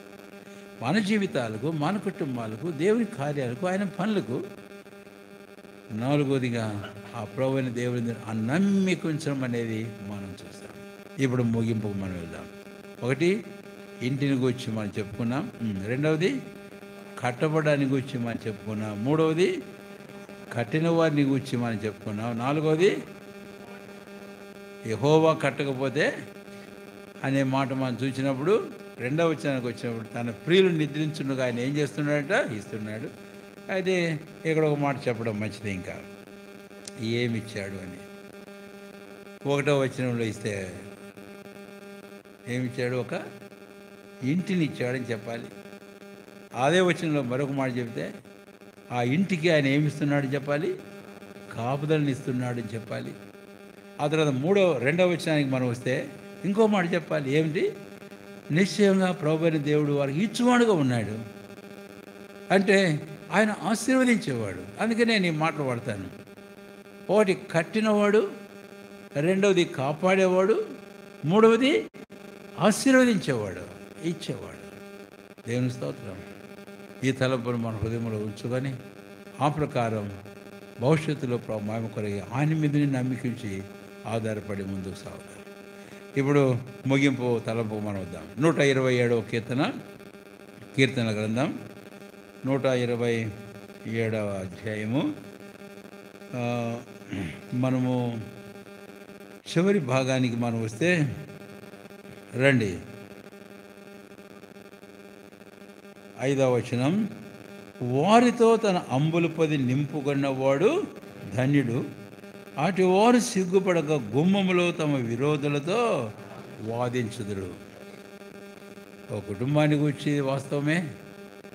అయితే ఈరోజు నేను ఈ తలపు 5వదిగా ఇంకొక కుటుంబం, ఇంకొక ఇల్లు వెలుగులో నేను మీకు గమనానికి చెప్పాలి. ఎఫెసీ పత్రిక 2వ అధ్యాయంలో మనం గమనిస్తే, మీరిక మీద పరిజనులు పరదేశంలో ఉండక పరిశుద్ధులతో ఏకపట్నస్తులను దేవునింటి వారైనారు. ఆ తర్వాత మనం 3వ అధ్యాయానికి మనం వస్తే 14వ వచనంలో 10వ వచనంలో, ప్రతి ఇల్లు భూమి మీద ఒక ఇల్లు అని పిలువబడుతుంది. ఏ తండ్రిని బట్టి అన్నప్పుడు ఆ ఇంటికి తండ్రి ఉన్నాడు, యజమానుడు. అవును, నిజమే. ఆయనే మన ప్రభువైన యేసుక్రీస్తు వారు. ఇల్లు ఎవరు? మనం. అయితే విరోధులు ఎవరు ఉన్నారా లేరా? చెప్పండి, ఉన్నారా లేరా? ఉన్నారు. విరోధి ఎవడు మరి? చెప్పండి గట్టిగా. ఏం భయపడుతున్నారు? వానికి ఏమైనా భయపడుతున్నారు ఏంది? మీ విరోధి అయిన అపవాది అని. కాబట్టి ఇక్కడ కట్టినోడు ఉన్నాడు, ఆయన కట్టబడిన మన ఇల్లు. అయితే మనకు విరోధంగా ఎవడున్నాడట? ఆయనకు మనకు విరోధంగా అపవాది. వీడు విరోధి, ఎప్పుడు వాడు విరోధే. ఇది మనం చూస్తాం. అయితే 127వ కీర్తన మనం 6వ వచనానికి 5వ వచనానికి వచ్చినప్పుడు, వారితో తన అంబుల పొది నింపుకున్నవాడు ధన్యుడు, అటువారు సిగ్గుపడగా. పై వచనాలు వెళితే, గర్భఫలం యెహోవా ఇచ్చు బహుమానము, తర్వాత పిల్లలు ఆయన అనుగ్రహించు స్వాస్థ్యము లేక కుమారులు, యవన కాలం మందు పుట్టిన కుమారులు లేకపోతే పిల్లలు, బలవంతుని చేతులు ఎవరంట? బాణుల వంటి వారు. అట్టివారితో తన అంబుల పొది నింపుకున్నవాడు ధన్యుడు. ఏం చేస్తారంట వారు? సిగ్గుపడగా. కాబట్టి విరోధంతో వాదిస్తాడు. అంటే ఇదంతా ఎవరు అంటే మన ప్రభువుని గురించి మనం చూస్తాం. మనమేమో బలవంతుని చేతులు ఎవరము? మానవులు అని మనం చూస్తాం. ఆ తర్వాత అలాగ మనల్ని బట్టి ప్రభు అయిన దేవుడు ఏం చేస్తాడంటే ఆయన సిగ్గుపడు. ఎబ్రీ పత్రిక 2వ అధ్యాయం మాకు తెలుసు. వారిని తన సహోదరులని చెప్పుడు ఏమాత్రం ఏం చేయలేదు, ఆయన సిగ్గుపడక. ప్రియులారా, ప్రభు మనల్ని గురించి సిగ్గుపడడం కాదు కానీ, అయితే ప్రభు మనల్ని గురించి ఒకటి చెప్పాను, సిగ్గుపడక అనేది. రెండవది, ప్రభు మనల ద్వారా ఏం కావాలి? ఆయన ఘనత పొందాలి, మహిమపరచబడాలి. మూడవది, మన ద్వారా ఆయన ఏం పొందాలి? విజయాన్ని పొందాలి. ఆయన విజయం పొందాలి. వాక్యంలో మనం అదేంది, ఆయనకు విజయానికి మనం అవసరమా? ప్రకటన గ్రంథంలో 17వ అధ్యాయంలో మనం వస్తే కనుక అక్కడ ఒక మాట వ్రాయబడింది. ప్రకటన గ్రంథం 17వ అధ్యాయం చూడండి దయచేసి. ప్రకటన గ్రంథం 17వ అధ్యాయం. అంచె దినాల్లో వీని గుచ్చే, అక్రీస్తు విరోధిని గుచ్చి, వాళ్ళని గుచ్చి మనం చూసేటప్పుడు 14వ వచనం, వీరు గొర్రెపిల్లతో యుద్ధం చేతులు కానీ, గొర్రెపిల్ల ప్రభును రాజునైనందున అని అంత ఆపలే. యున్నందునను అంటే ఇంకేదో ఉంది. ఏముంది ఇంకా? తనతో కూడా ఉండిన వారు, పిలువబడిన వారై ఏర్పరచిన వారి నమ్మకమైన వారు అయినందును ఆయన రాజులను విన్నారా? కాబట్టి గొర్రెపిల్లే కాదు, జయించడానికి ఆయనతో కూడా ఉన్నవారు. ఈరోజు మనల్ని బట్టి ప్రభు ఈ ప్రకారం ఆయన జయాన్ని చాటించాలి. కాబట్టి ఒకటి, ప్రభువును సిగ్గుపరచకు. మనల్ని బట్టి ప్రభు అతిశయించాలి. Not putting Christ to shame, but let Christ boast over us. క్రీస్తు మన మీద అతిశయించునుగాక, ఆయన ఆనందించునుగాక. రెండవది, ఆయన ఘనపరచబడాలి, మహిమపరచబడాలి. మనల్ని బట్టి ఆయన ఇలా ఉండకూడదు. ఎందుకు? కట్టినవాడు ఎవరట? ఎబ్రీ 3వ అధ్యాయం 3-4 వచ్చి అదే కదా చెప్పుకున్నాం. ఇంటికంటేను కట్టినవాడు ఏం చేయాలంట? ఎక్కువ. ఇంకా ప్రభా నీవు ఘనత పొందాలి. తర్వాత 3వది ఇంకో మాట చెప్పుకున్నాం కదా, ఏమని? ఆయన విజయం చేయాలి. ఆయన విజయం చేయనని వాక్యం చెబుతుంది. అవును, మత్తయి సువార్త రెండు దయచేసి 12వ అధ్యాయం, మత్తయి సువార్త 12వ అధ్యాయం 20వ వచనం.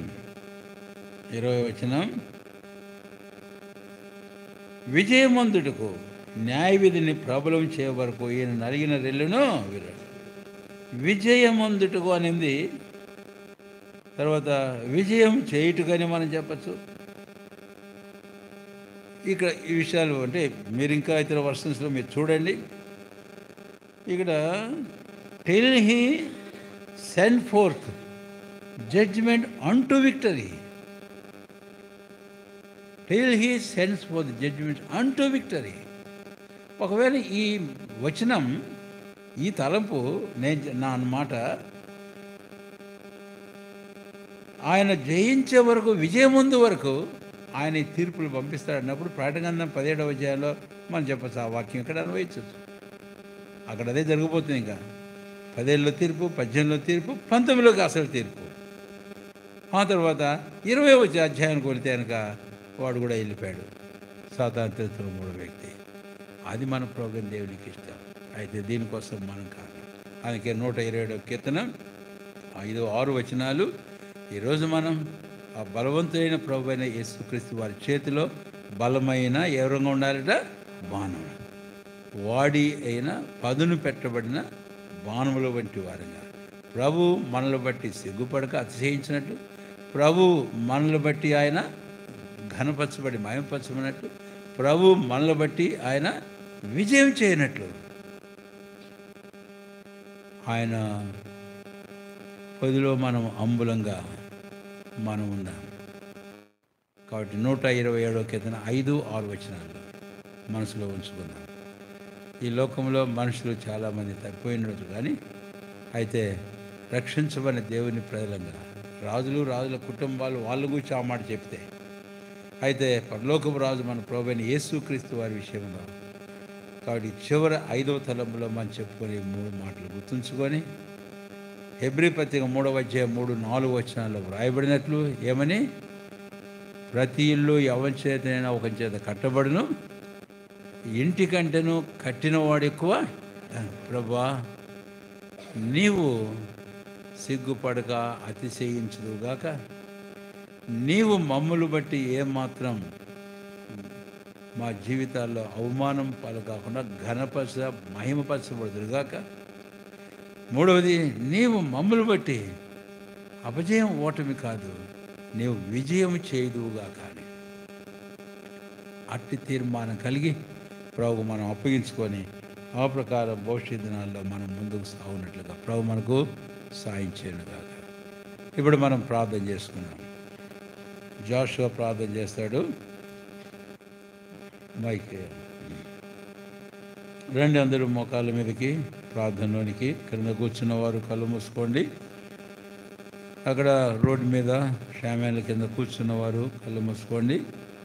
ఈ చిన్న తలంపులు మరి మన ప్రభు ఇచ్చాడు, మన ముందు ఉంచాడు కనుక ఈ విషయాలు మనం ఏదో విన్నాం కాసేపు, కానీ మర్చిపోక హృదయంలో ఉంచుకొని ఈ ప్రకారం మనం ప్రభుకు అప్పగించుకుందాం.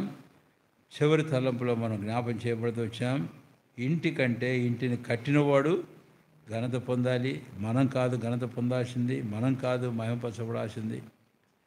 కాబట్టి కట్టినవాడు మన ప్రభు అయిన దేవుడు యేసుక్రీస్తు వారు. కాబట్టి ఆయన మనలకు సిగ్గుపడక అతిశయించాలి. ఆయన మనల్ని బట్టి అవమానం పొందగా రోమా 2:24 ప్రకారం ఆయన మహిమపరచబడాలి. ఆయన మనల్ని బట్టి అపజయ ఓటింపాలు కాకుండా ప్రభు విజయం చేయాలి. ప్రభువా, అలాంటి వానిగా నన్ను సిద్ధం చేయతండి అని ప్రార్థన చేసుకొని ప్రభుకు మనం అప్పగించుకుందాం. చివరి ప్రార్థనతో మరి జాషువా క్లుప్తంగా ముగించేస్తారు. ఆ తర్వాత ప్రకటనలు, మిగిలిన విషయాలు మనం చివరి ఆశీర్వాదంతో ముగించుకుందాం. ప్రేమ కలిగిన పరిశుద్ధుడు అయిన తండ్రి, మీ పాదములు స్తోత్రాలను నా చెల్లిస్తున్నాం. మోరియా ఆరాధన గృహములో మీ దాసుని మరుగుపరిచి అభిషేకించి ప్రతిష్ఠిత దినమున మీరు మా కొరకు ఇచ్చిన మీ లేఖన భాగాలకి స్తోత్రాలు. సొలొమోను కీర్తన 127, అలాగూ హెబ్రీ 3 మాట్లాడుతూ వచ్చారు. ఇల్లు ఆ ఇల్లు మీ రక్తం ద్వారా కడగబడి పరిశుద్ధులుగా చేయబడి పరిశుద్ధులుగా ఉండువారని మీరు మా జ్ఞాపకం చేశారు తండ్రి. హెబ్రీ 3:6 కూడా మేమే ఆ ఇల్లు. దయను మా తండ్రి కృప చేత రక్షించారు.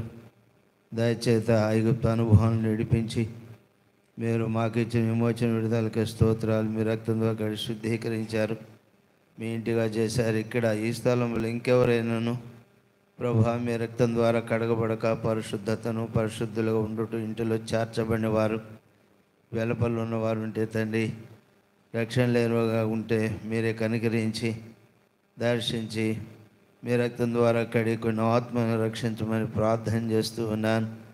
ఇల్లు ఆ ఇంటిని మీరు కట్టించేవారు, దయగల తండ్రి కట్టువారుగా, అందుకే మిమ్మల్ని స్తుతిస్తున్నాం. దయగల తండ్రి, నా సంఘమనే కట్టుదని వాగ్దానం ఇచ్చిన దేవుడుగా, రక్షించబడిన నాటి నుండి నేటి వరకు మీ ఇల్లుగా మమ్మలను ఆత్మీయంగాను చక్కని మీ త్రోవల మార్గాల్లో ఓ దయగల తండ్రి పరిశుద్ధ పట్టణంగా ఇంటిగా మమ్మల్ని కడుతూ వస్తున్నా అపారమైన ప్రేమకి స్తోత్రాలు. దయగల తండ్రి, ఇల్లు కట్టిన వాడికంటే కానీ ఇంటికంటే కట్టిన వాడి యొక్క ఘనత పొందనని ప్రభా మీ వాక్యలోని జ్ఞాపం చేశారు. సమస్తం కట్టిన వారి దేవుడే. దయగల తండ్రి, అదే సమయంలో మీతో కూడా మేము జతపని వారమై మేమును మీతో కూడా పని చేయాలని కట్టాలని సోమలుగా నిష్ఫలుగా వాగ్దానాలు ఏదో జ్ఞాపం చేసుకుంటూ తప్పించుకుంటూ ఆధారం చేసుకొని తండ్రి ఎంతో నష్టపోతూ ఉన్నాం. ఓ దేవా, నా మటుకు నన్ను మమ్మల్ని కనికరించండి. 1 కొరింథీ 3:9 ప్రకారం దేవుని జతపని వారమని మీ దాసుడు అపొస్తలుడైన పౌలు సెలవిచ్చినట్లు మీరు పనిచేస్తున్నారు ప్రభా. మీతో కూడా మేము కలిసి పని చేయాలి, మీ గృహంగా కట్టబడటానికి ఇష్టపడి మీ కట్టడంలోకి రావాలని జ్ఞాపకం చేస్తూ వచ్చిన తలంపులుగా స్తోత్రాలు. దయగలన తండ్రి, అదే సమయంలో మీకే మహిమ ఘనత ప్రభావములు చెందాలని మీరు చివరిలో మాట్లాడుతూ వచ్చారు. దయగల తండ్రి, 125:6 స్తోత్రాలు. జ్ఞాపకం చేస్తూ వచ్చిన వచనాలకై మీ స్తోత్రాలు. మేము సిగ్గుపడక అదే సమయంలో సొలొమోను గురించి వివరిస్తూ వచ్చారు. తన ప్రియులు నిద్రించుండగా ఆయన వారికి ఇచ్చుచున్నాడని మీ దాసుని లోతైన మర్మాలు బయలుపరుస్తూ అనేక సంగతులు ఏనాడు ఎరగని విషయాలు మా ముందుకు తెచ్చి మమ్మల్ని దర్శిస్తూ ప్రభా ఈ ప్రతిష్ఠిత దినాన మాతో మాట్లాడుతూ వచ్చిన మీ కృపకై స్తోత్రాలు. వాగ్దానం ఇచ్చిన దేవుడు, మాట ఇచ్చిన దేవుడు, నెరవేర్చువాడు. దాని కాలంలో కనిపెట్టుకొని విశ్వాసం ఉంచి నమ్మకించి మీ మీదనే మేము మీ నుండి పొందాలని జ్ఞాపకం చేస్తూ వచ్చారు. మీరు విశ్రాంతి రెస్ట్ ఇచ్చే దేవుడో, వాగ్దానాలు నెరవేర్చే దేవుడో. దయగల తండ్రి, దావీదు ద్వారా చెప్పబడిన మాట మీ ద్వారా దావీదు చెప్పబడి దావీదు చెప్పిన మాట మరి ప్రభు సమయంలో సొలొమోను జీవితంలో నెరవేరుస్తూ వచ్చారు. ఓ దేవా, మీ స్తోత్రాలు. అది యెహోవా ప్రియుడు, మా జీవితాల్లో ప్రియమైన నా ప్రియకుమారుడు అయినందు నేను ఆనందించున్నానని సెలవిచ్చారే. మీ కుమారుడైన ప్రభు అయిన క్రీస్తువాని గూర్చి మరి మా అంతటా మేము కాక మీ చిత్తానుసారంగా మీ చిత్తం మేము నెరవేరుస్తూ మీ ప్రియులుగాను ప్రభా మీ వాగ్దానాలు పొందిన వారంగా అవి నెరవేర్చబడి అనుభవించే వారినిగా మాకు సహాయం చేయమని ప్రార్థన చేస్తూ ఉన్నాం. దయగలన తండ్రి, చివరిలో జ్ఞాపకం చేస్తూ వచ్చారు. మమ్మల్ని బట్టి మీరు సిగ్గుపడకూడదు, మమ్మల్ని బట్టి మీరు అపజయం పొందకూడదని. దయగల తండ్రి, మీతో ఉన్నవారు యుద్ధంలో ఉన్నవారినిగా మేము స్థిరులంగా నిలిచి మీతో నిలిచుండు ద్వారానే మీరు జయం పొందుతారని ప్రకటనలో మీరు చూపిస్తూ వచ్చారు. దయగల తండ్రి, మీరు మాకు ఇచ్చిన ఆధిక్యతగా స్తోత్రాలు. కనికరించండి. మా సమస్తమును కూడా మీ మహిమకు మీ ఘనత కారణంగా హేతువుగా మీ మహిమ కొరకు సృజించారు, మీ మహిమ కొరకు రక్షించారు, మీ మహిమ కొరకై మీ కొరకు మమ్మల్ని నిలువబెట్టారు. మేము ఓపిక కలిగి నీచుండి మీ చిత్తాన్ని కనిపెట్టి మీకు మహిమ వచ్చినట్లు సహాయం చేయండి. మీరు జయమును తీసుకుని వచ్చినట్లు జయం పొందినట్లు నన్ను మమ్మల్ని కూడా సిద్ధపరచం. మీ దాసుల్ని సంపూర్ణ ఆరోగ్యమాలతో అనుగ్రహించండి. దయల తండ్రి, అద్దంకి మోరియా ఆరాధన గృహముకై మీకు ఎంతో వందనాలు. మీ అద్భుతమైన కార్యాలకై స్తోత్రాలు ప్రభా. ఈ ప్రతిష్టతలో మరి మీ దాసుని ద్వారా ముందుగా విడుదల చేసి మీ వాక్య భాగాలకై మిమ్మల్ని స్తుతిస్తున్నా. మా హృదయాలు ఐక్యపరచుకుంటూ ప్రతిష్ఠిస్తూ 1 రాజులు 9:3 ప్రకారం మేము కోరుకుంటూ దివ్యమైన ఈ వాక్యాన్ని దీవించి మా హృదయాల్లో భద్రపరిచి అలాగూ గైకొని ముందుకు సాగటం సహాయం చేయండి. రాబో దినాల్లో మీ మోరియా ఆరాధన గృహమును బహుగా ఆస్వాదించి ఈ పరిసర ప్రాంతాల అనేకులు ఆదరణ అనేకులు ఆరాధించేవారు అనేకులు ప్రార్థన విజ్ఞాపనలు ప్రభు అనేకులు మేలు కొరకై మీ గృహాన్ని మీరు ఆస్వాదిస్తురమని యేసు వారి నామములో స్తుతించి ప్రార్థించి వేడుకొంచున్నాము తండ్రి. ఆమెన్. ఇప్పుడు కొన్ని ప్రకటనలు వినండి, అయిన తర్వాత మనం చివరి ఆశీర్వాద ప్రాంతం ముగించుకుందాం. అయ్యో చెప్పు.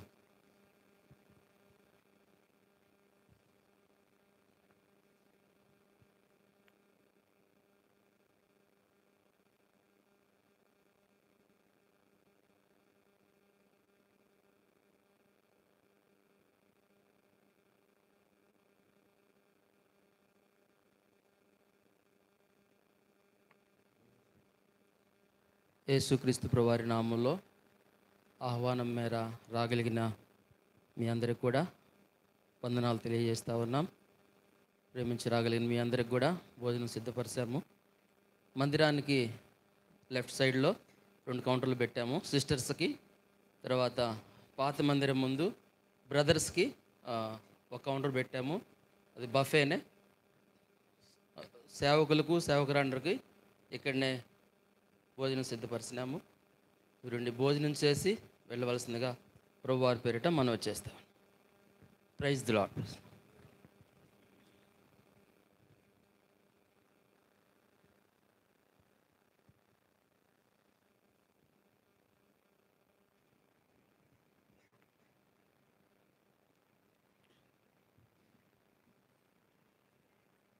మేదరమెట్లలో 27, 28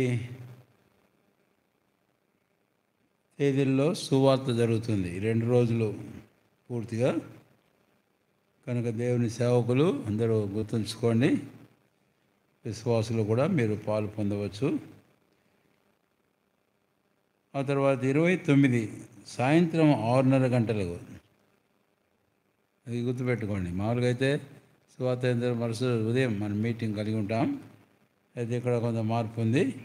ఆ రోజు 29 సాయంత్రం 6:30 గంటలకు వార్షికోత్సవ స్తుతి కూడా జరుగుతుంది మేరపేట్ల రెహబోతులో.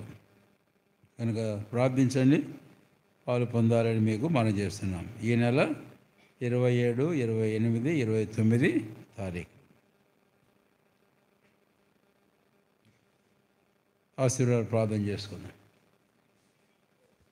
తొట్టిల్లకుండా మమ్మల్ని కాపాడుకును తన మహిమ ఎదుట మహానందంతో నిర్దోషులుగాను నిష్కలంకులుగాను నిలబెట్టుటకు శక్తిగల రక్షకుడైన అద్వితీయ దేవునికి మహిమయు మహాత్యమును ఆధిపత్యమును అధికారమును యుగములకు పూర్వమును ఇప్పుడును సర్వయుగములకును యేసు క్రీస్తు ద్వారా కలుగును గాక. ఆమెన్.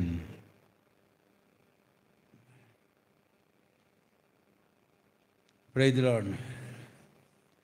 మీరందరూ అలాగే కూర్చోండి. దేవుని సేవకులు, ఆ తర్వాత సేవకురాలు కూడా రావచ్చు. స్థానిక సంఘంలో ఉండండి బ్రదర్స్ సిస్టర్స్, మీరు కూడా కిందకి రండి.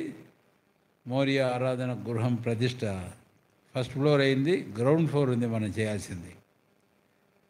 మనం అక్కడ వెళ్ళి మనం ప్రతిష్ట కార్యక్రమం చేస్తాం.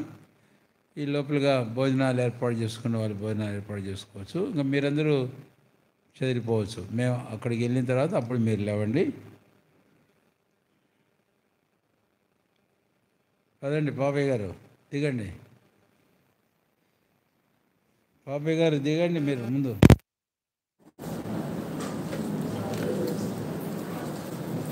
మీరందరూ కూర్చోండి. అమ్మ కొంచెం లేచి నిలబడాలనుకుంటే నిలబడే కానీ తాగలండి.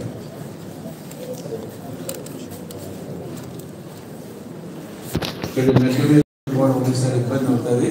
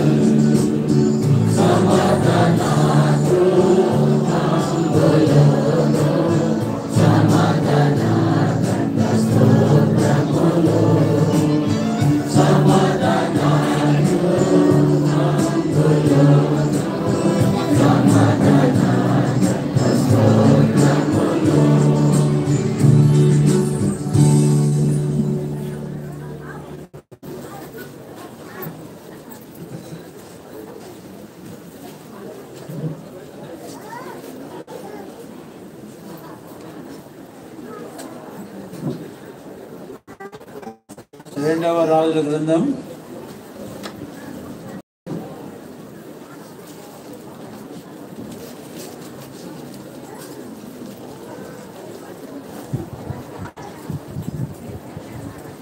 రాజుల గ్రంథం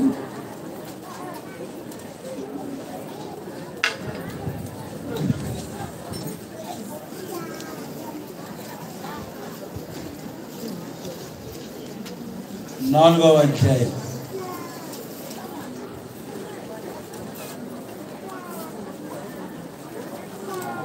Morya house of worship ground floor dedication సందర్భంగా మాట్లాడకండి. బయట ఉండేవాళ్ళు కామ్గా ఉండండి, మాట్లాడకండి. మీరు అక్కడ వ్యవహారాలు పెట్టుకునేదానికి ఉండేది బయట.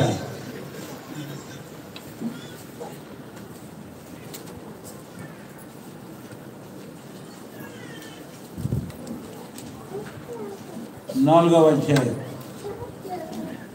8వ వచనం నుంచి ఈ సందర్భాన్ని మనం చూస్తాము. కానీ నేను ఒక మాట జ్ఞాపం చేస్తున్నాను. 10వ వచనం, కావున మనము అతనికి గోడ మీద ఒక చిన్న గది కట్టించి అందులో అతని కొరకు మంచము, బల్ల, పీట, దీపస్తంభమును ఉంచుము.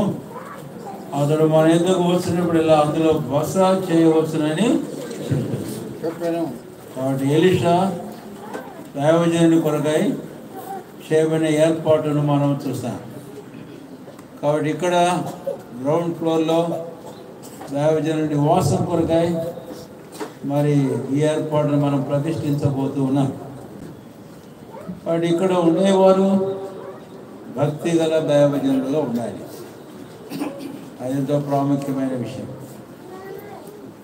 ఆ తర్వాత అక్కడ మనం చూస్తాం 10వ వచనంలో అతని కొరకు మంచం అనేది సోమర్థనాన్ని కాదు కానీ చూపించేది విశ్రాంతి. కాబట్టి ఉండేవారు సోమరులుగా ఉండకూడదు, చురుకైన పనివారుగా ఉండాలి దైవజనుడు అంటే. కనుక కొన్నిసార్లు చురుకుదనం పోయి మందగిలిన పరిస్థితి అదే మాత్రం సరైనది కాదు. ఒక దైవజనుడి జీవితంలో, ఒక దైవజనురాల జీవితంలో, అలాగే ఒక విశ్వాస జీవితంలో కూడా. కానీ హెబ్రీ స్త్రీల గురించి మనం చూస్తాం, వారు చురుకైనటువంటి వారు అని.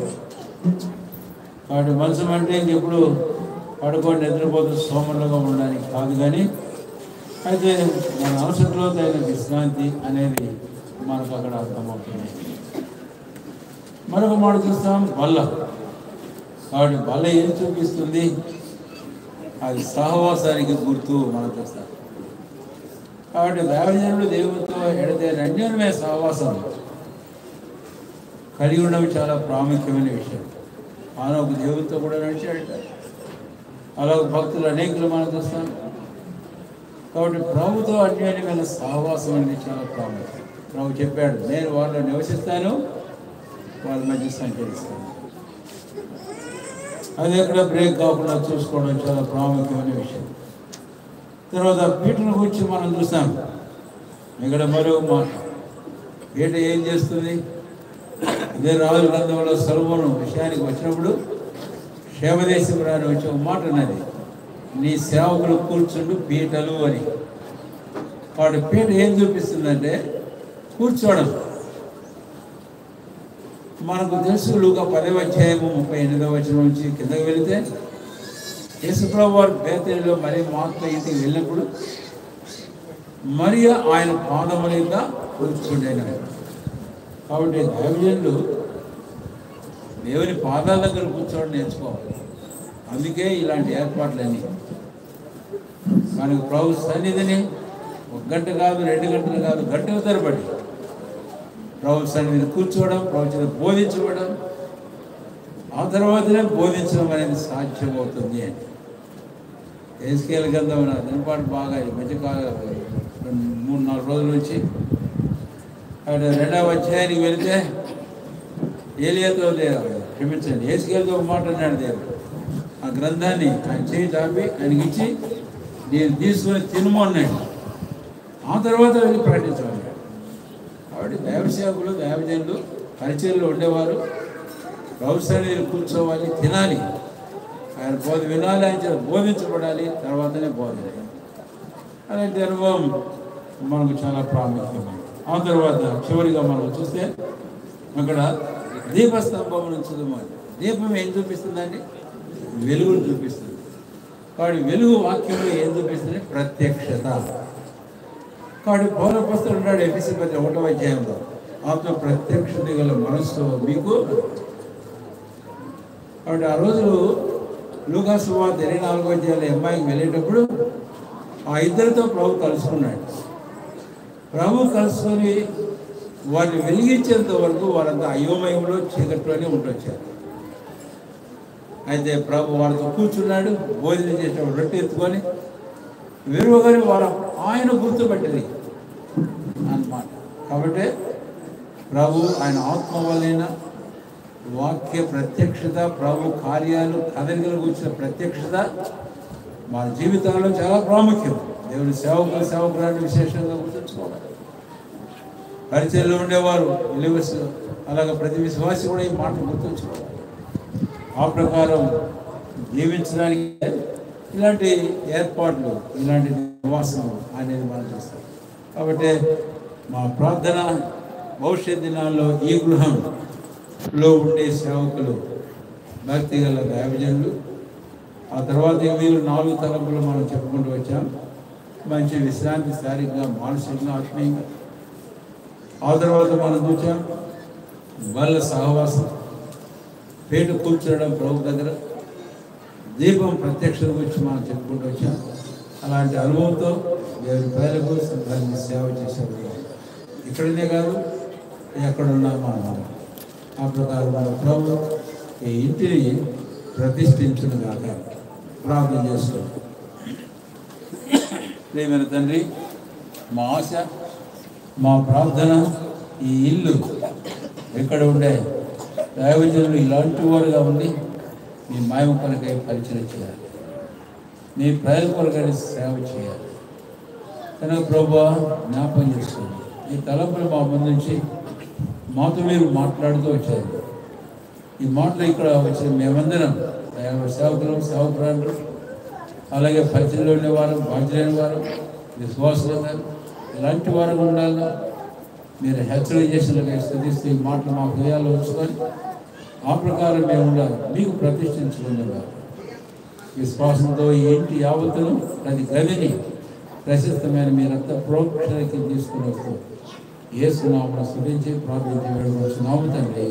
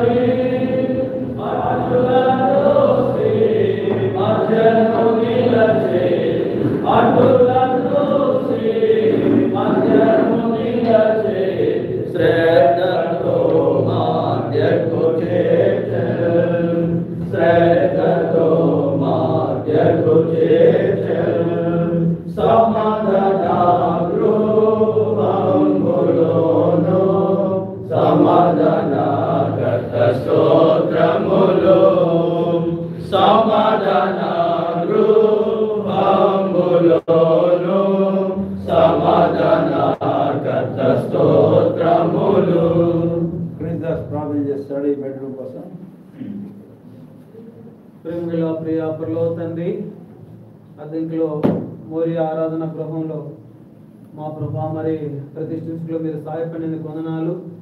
దైవ సేవకులు నివసించడానికి ప్రభా మీరు ఇచ్చినటువంటి ఈ గృహాన్ని బట్టి కూడా మీరు స్తుతిస్తూ ఉన్నాం. ఈ బెడ్రూమ్ కొరకు ప్రార్థన చేస్తున్నాం.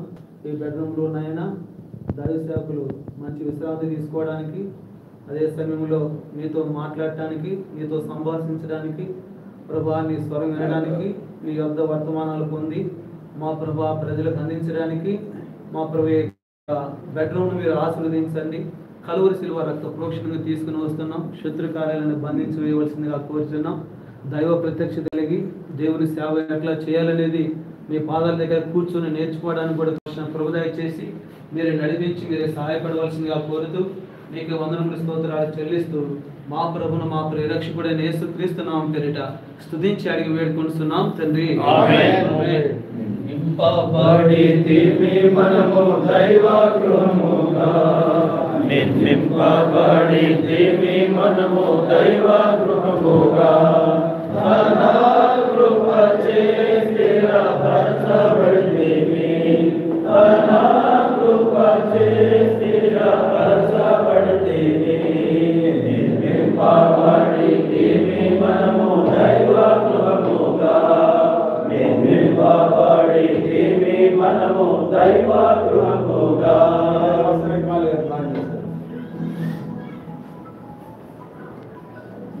బెడ్రూమ్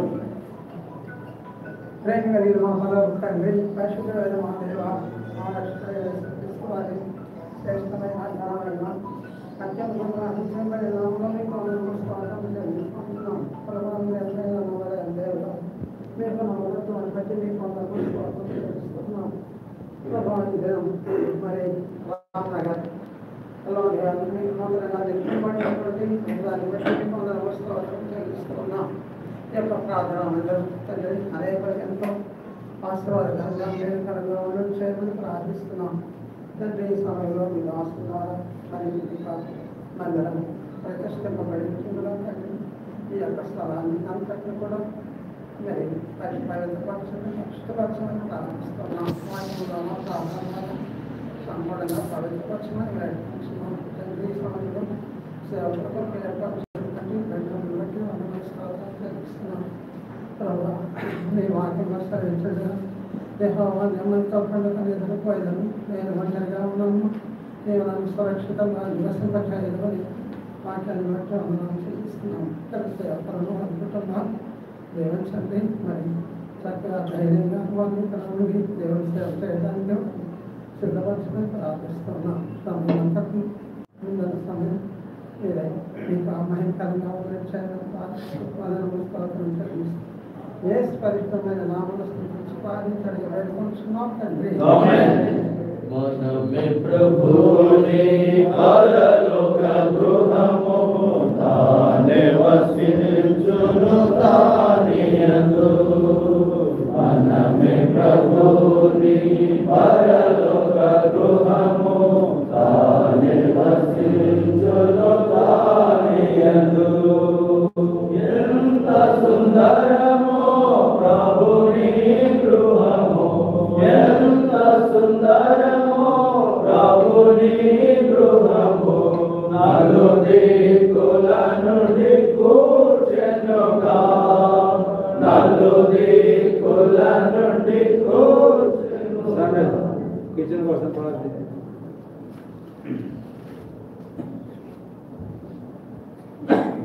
మా ప్రియమల్లో తండ్రి, నమ్మదైన మా దేవ యేసు ప్రభు వారి యొక్క శ్రేష్టమైన నమ్మకమైన నామం బట్టి నీకు స్తోత్రాలు. అద్దంకిలో మోరియా ఆరాధన గృహాన్ని బట్టి నీకు స్తోత్రాలు. ప్రభు దైవ సేవకుని కొరకే ఏర్పాటు చేసినటువంటి గృహాన్ని బట్టి ఇద్దరు ప్రతిష్ఠించట్లో ప్రభు మీరు సహాయపడుతూ వచ్చినందుకే స్తోత్రాలు. ఇక కిచెన్ కొరకే కూడా ప్రార్థన చేస్తున్నాం. ప్రభు మీరు జ్ఞాపకం చేసుకోనండి. నిర్గమాకాండ 23-25 ప్రకారంగా మీ ఆహారములు పానములు దీవించదని అన్నారు.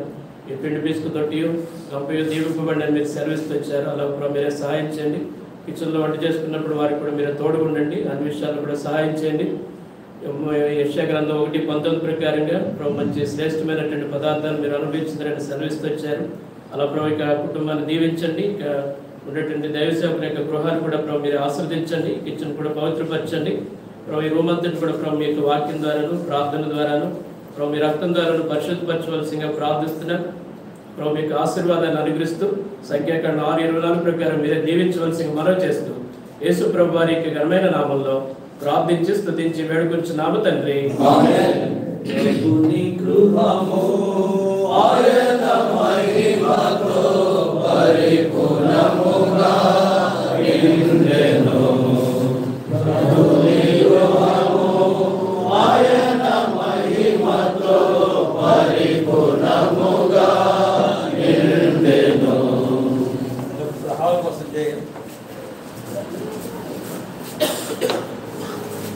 ప్రేమల తండ్రి, పరలోకమందున్న దేవా, యేసు ప్రభు వారి పరిశుద్ధ నామములో మీకు వందనములు చెల్లిస్తున్నాను. మీ అమూల్యమైన రక్తదారులను తెచ్చుకుంటున్నాను. విషయమై మేము ప్రార్థన చేస్తున్నాను. ఈ రక్తాన్ని ప్రోక్షించి పవిత్రపరిచి ప్రతిష్ఠించము. ఇందుకు కూర్చొని వారు చేసే సంభాషణలన్నీ తండ్రి మీ నుంచి తగిన ఆలోచనను, సమయోచితమైన జ్ఞానాన్ని ఇందుకు ముందుకోవడానికి మీరే సహాయం చేయము. లోపల వచ్చినప్పుడు దీవించబడతారు, బయటకు వెళ్ళినప్పుడు దీవించబడతామని సెలవించారు. వారు సంభాషించు ఆలోచించుకుంటుండగా యేసు దాని దగ్గరకు వచ్చి వారితో కూడా నడిచిన రాయబడింది. నీ మీద దృష్టి నుంచి నీకు ఆలోచన చెప్పేదను, నీవు నడవలసిన మార్గాన్ని బోధిస్తానని సెలవించారు. అలాగ తండ్రి ఈ హాల్ను మీరు ప్రతిష్ఠించి ఆశీర్వదించున్నాను. యేసు ప్రభు వారి పరిశుద్ధ నామములో స్తుతించి ప్రార్థించి వేడుకుంటున్నాము తండ్రి. దేవుని ఇల్లు ముగించబడగా పైనుండి అగ్ని దిగి వచ్చును. దేవుని ఇల్లు ముగించబడగా పైనుండి అగ్ని దిగి వచ్చును.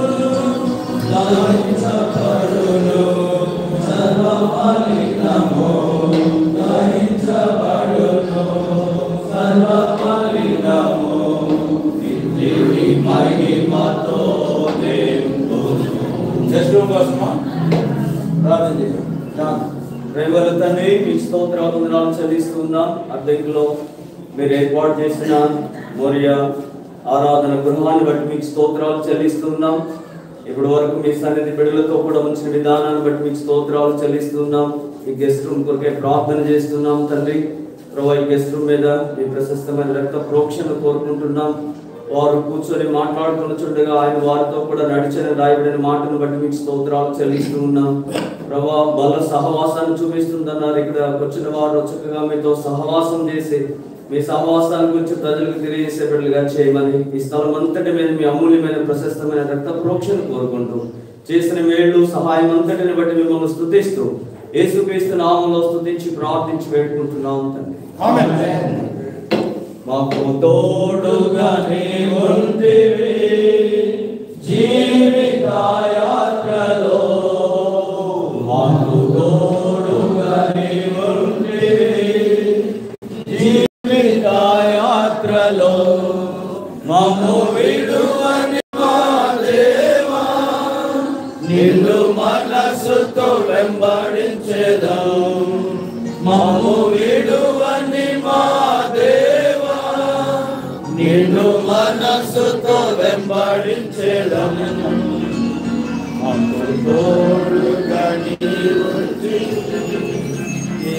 వరండా కోసం ప్రార్థన చేస్తాము. ఆ తర్వాత కాంపౌండ్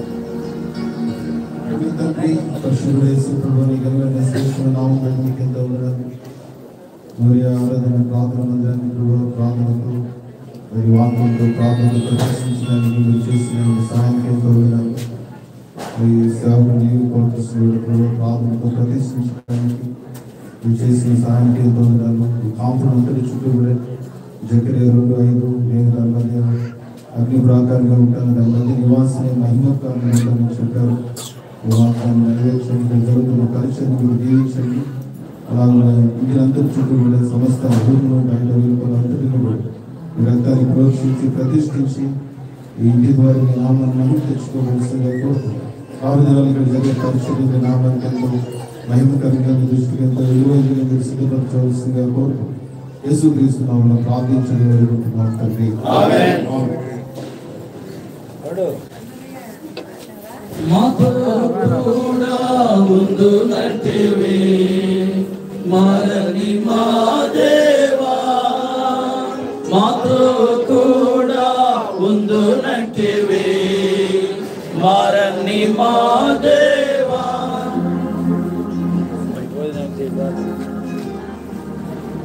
ప్రేమగల తండ్రి, పరిశుద్ధమైన దేవాన్ని స్తోత్రములు చెల్లిస్తూ ఇంకో పర్యాయం మీ పాదము చెత్త చూస్తూ ఉన్నాం. అద్దెలో మోరియా ఆరాధన గృహం ప్రతిష్ఠేట్లో మీరు చూపిన కృపను బట్టి వందనాలు చెల్లిస్తూ ఉన్నాం. సేవకుని గృహ విషయంలో కూడా ప్రతిష్ఠేట్లో మీరు సహాయపడిన దాన్ని బట్టి మిమ్మల్ని స్తుతిస్తూ ఉన్నాం తండ్రి. మీరు బహుగా ఆశీర్వదించము, రానున్న దినాలకు లెక్కకును ఆత్మీయంగా ఆత్మలు విస్తరించటకై సహాయపడము. సంఘాన్ని ప్రభు కొండ మీద ఉన్న పట్టణకు వలె ప్రభు ఈ ప్రాంతంలో అనేక ఆత్మల రక్షణ కొరకై మీ ప్రజల మేలు కొరకై ఉపయోగించుకోమని కోరుకుంటున్నాం. ఈ సందర్భంగా ఏర్పాటు చేయబడిన భోజన పానాదులు బట్టి ప్రార్థన చేస్తున్నాం తండ్రి.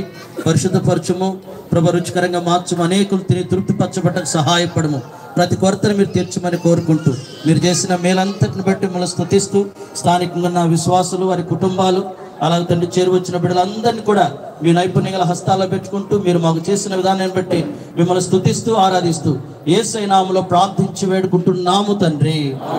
ఆమేన్.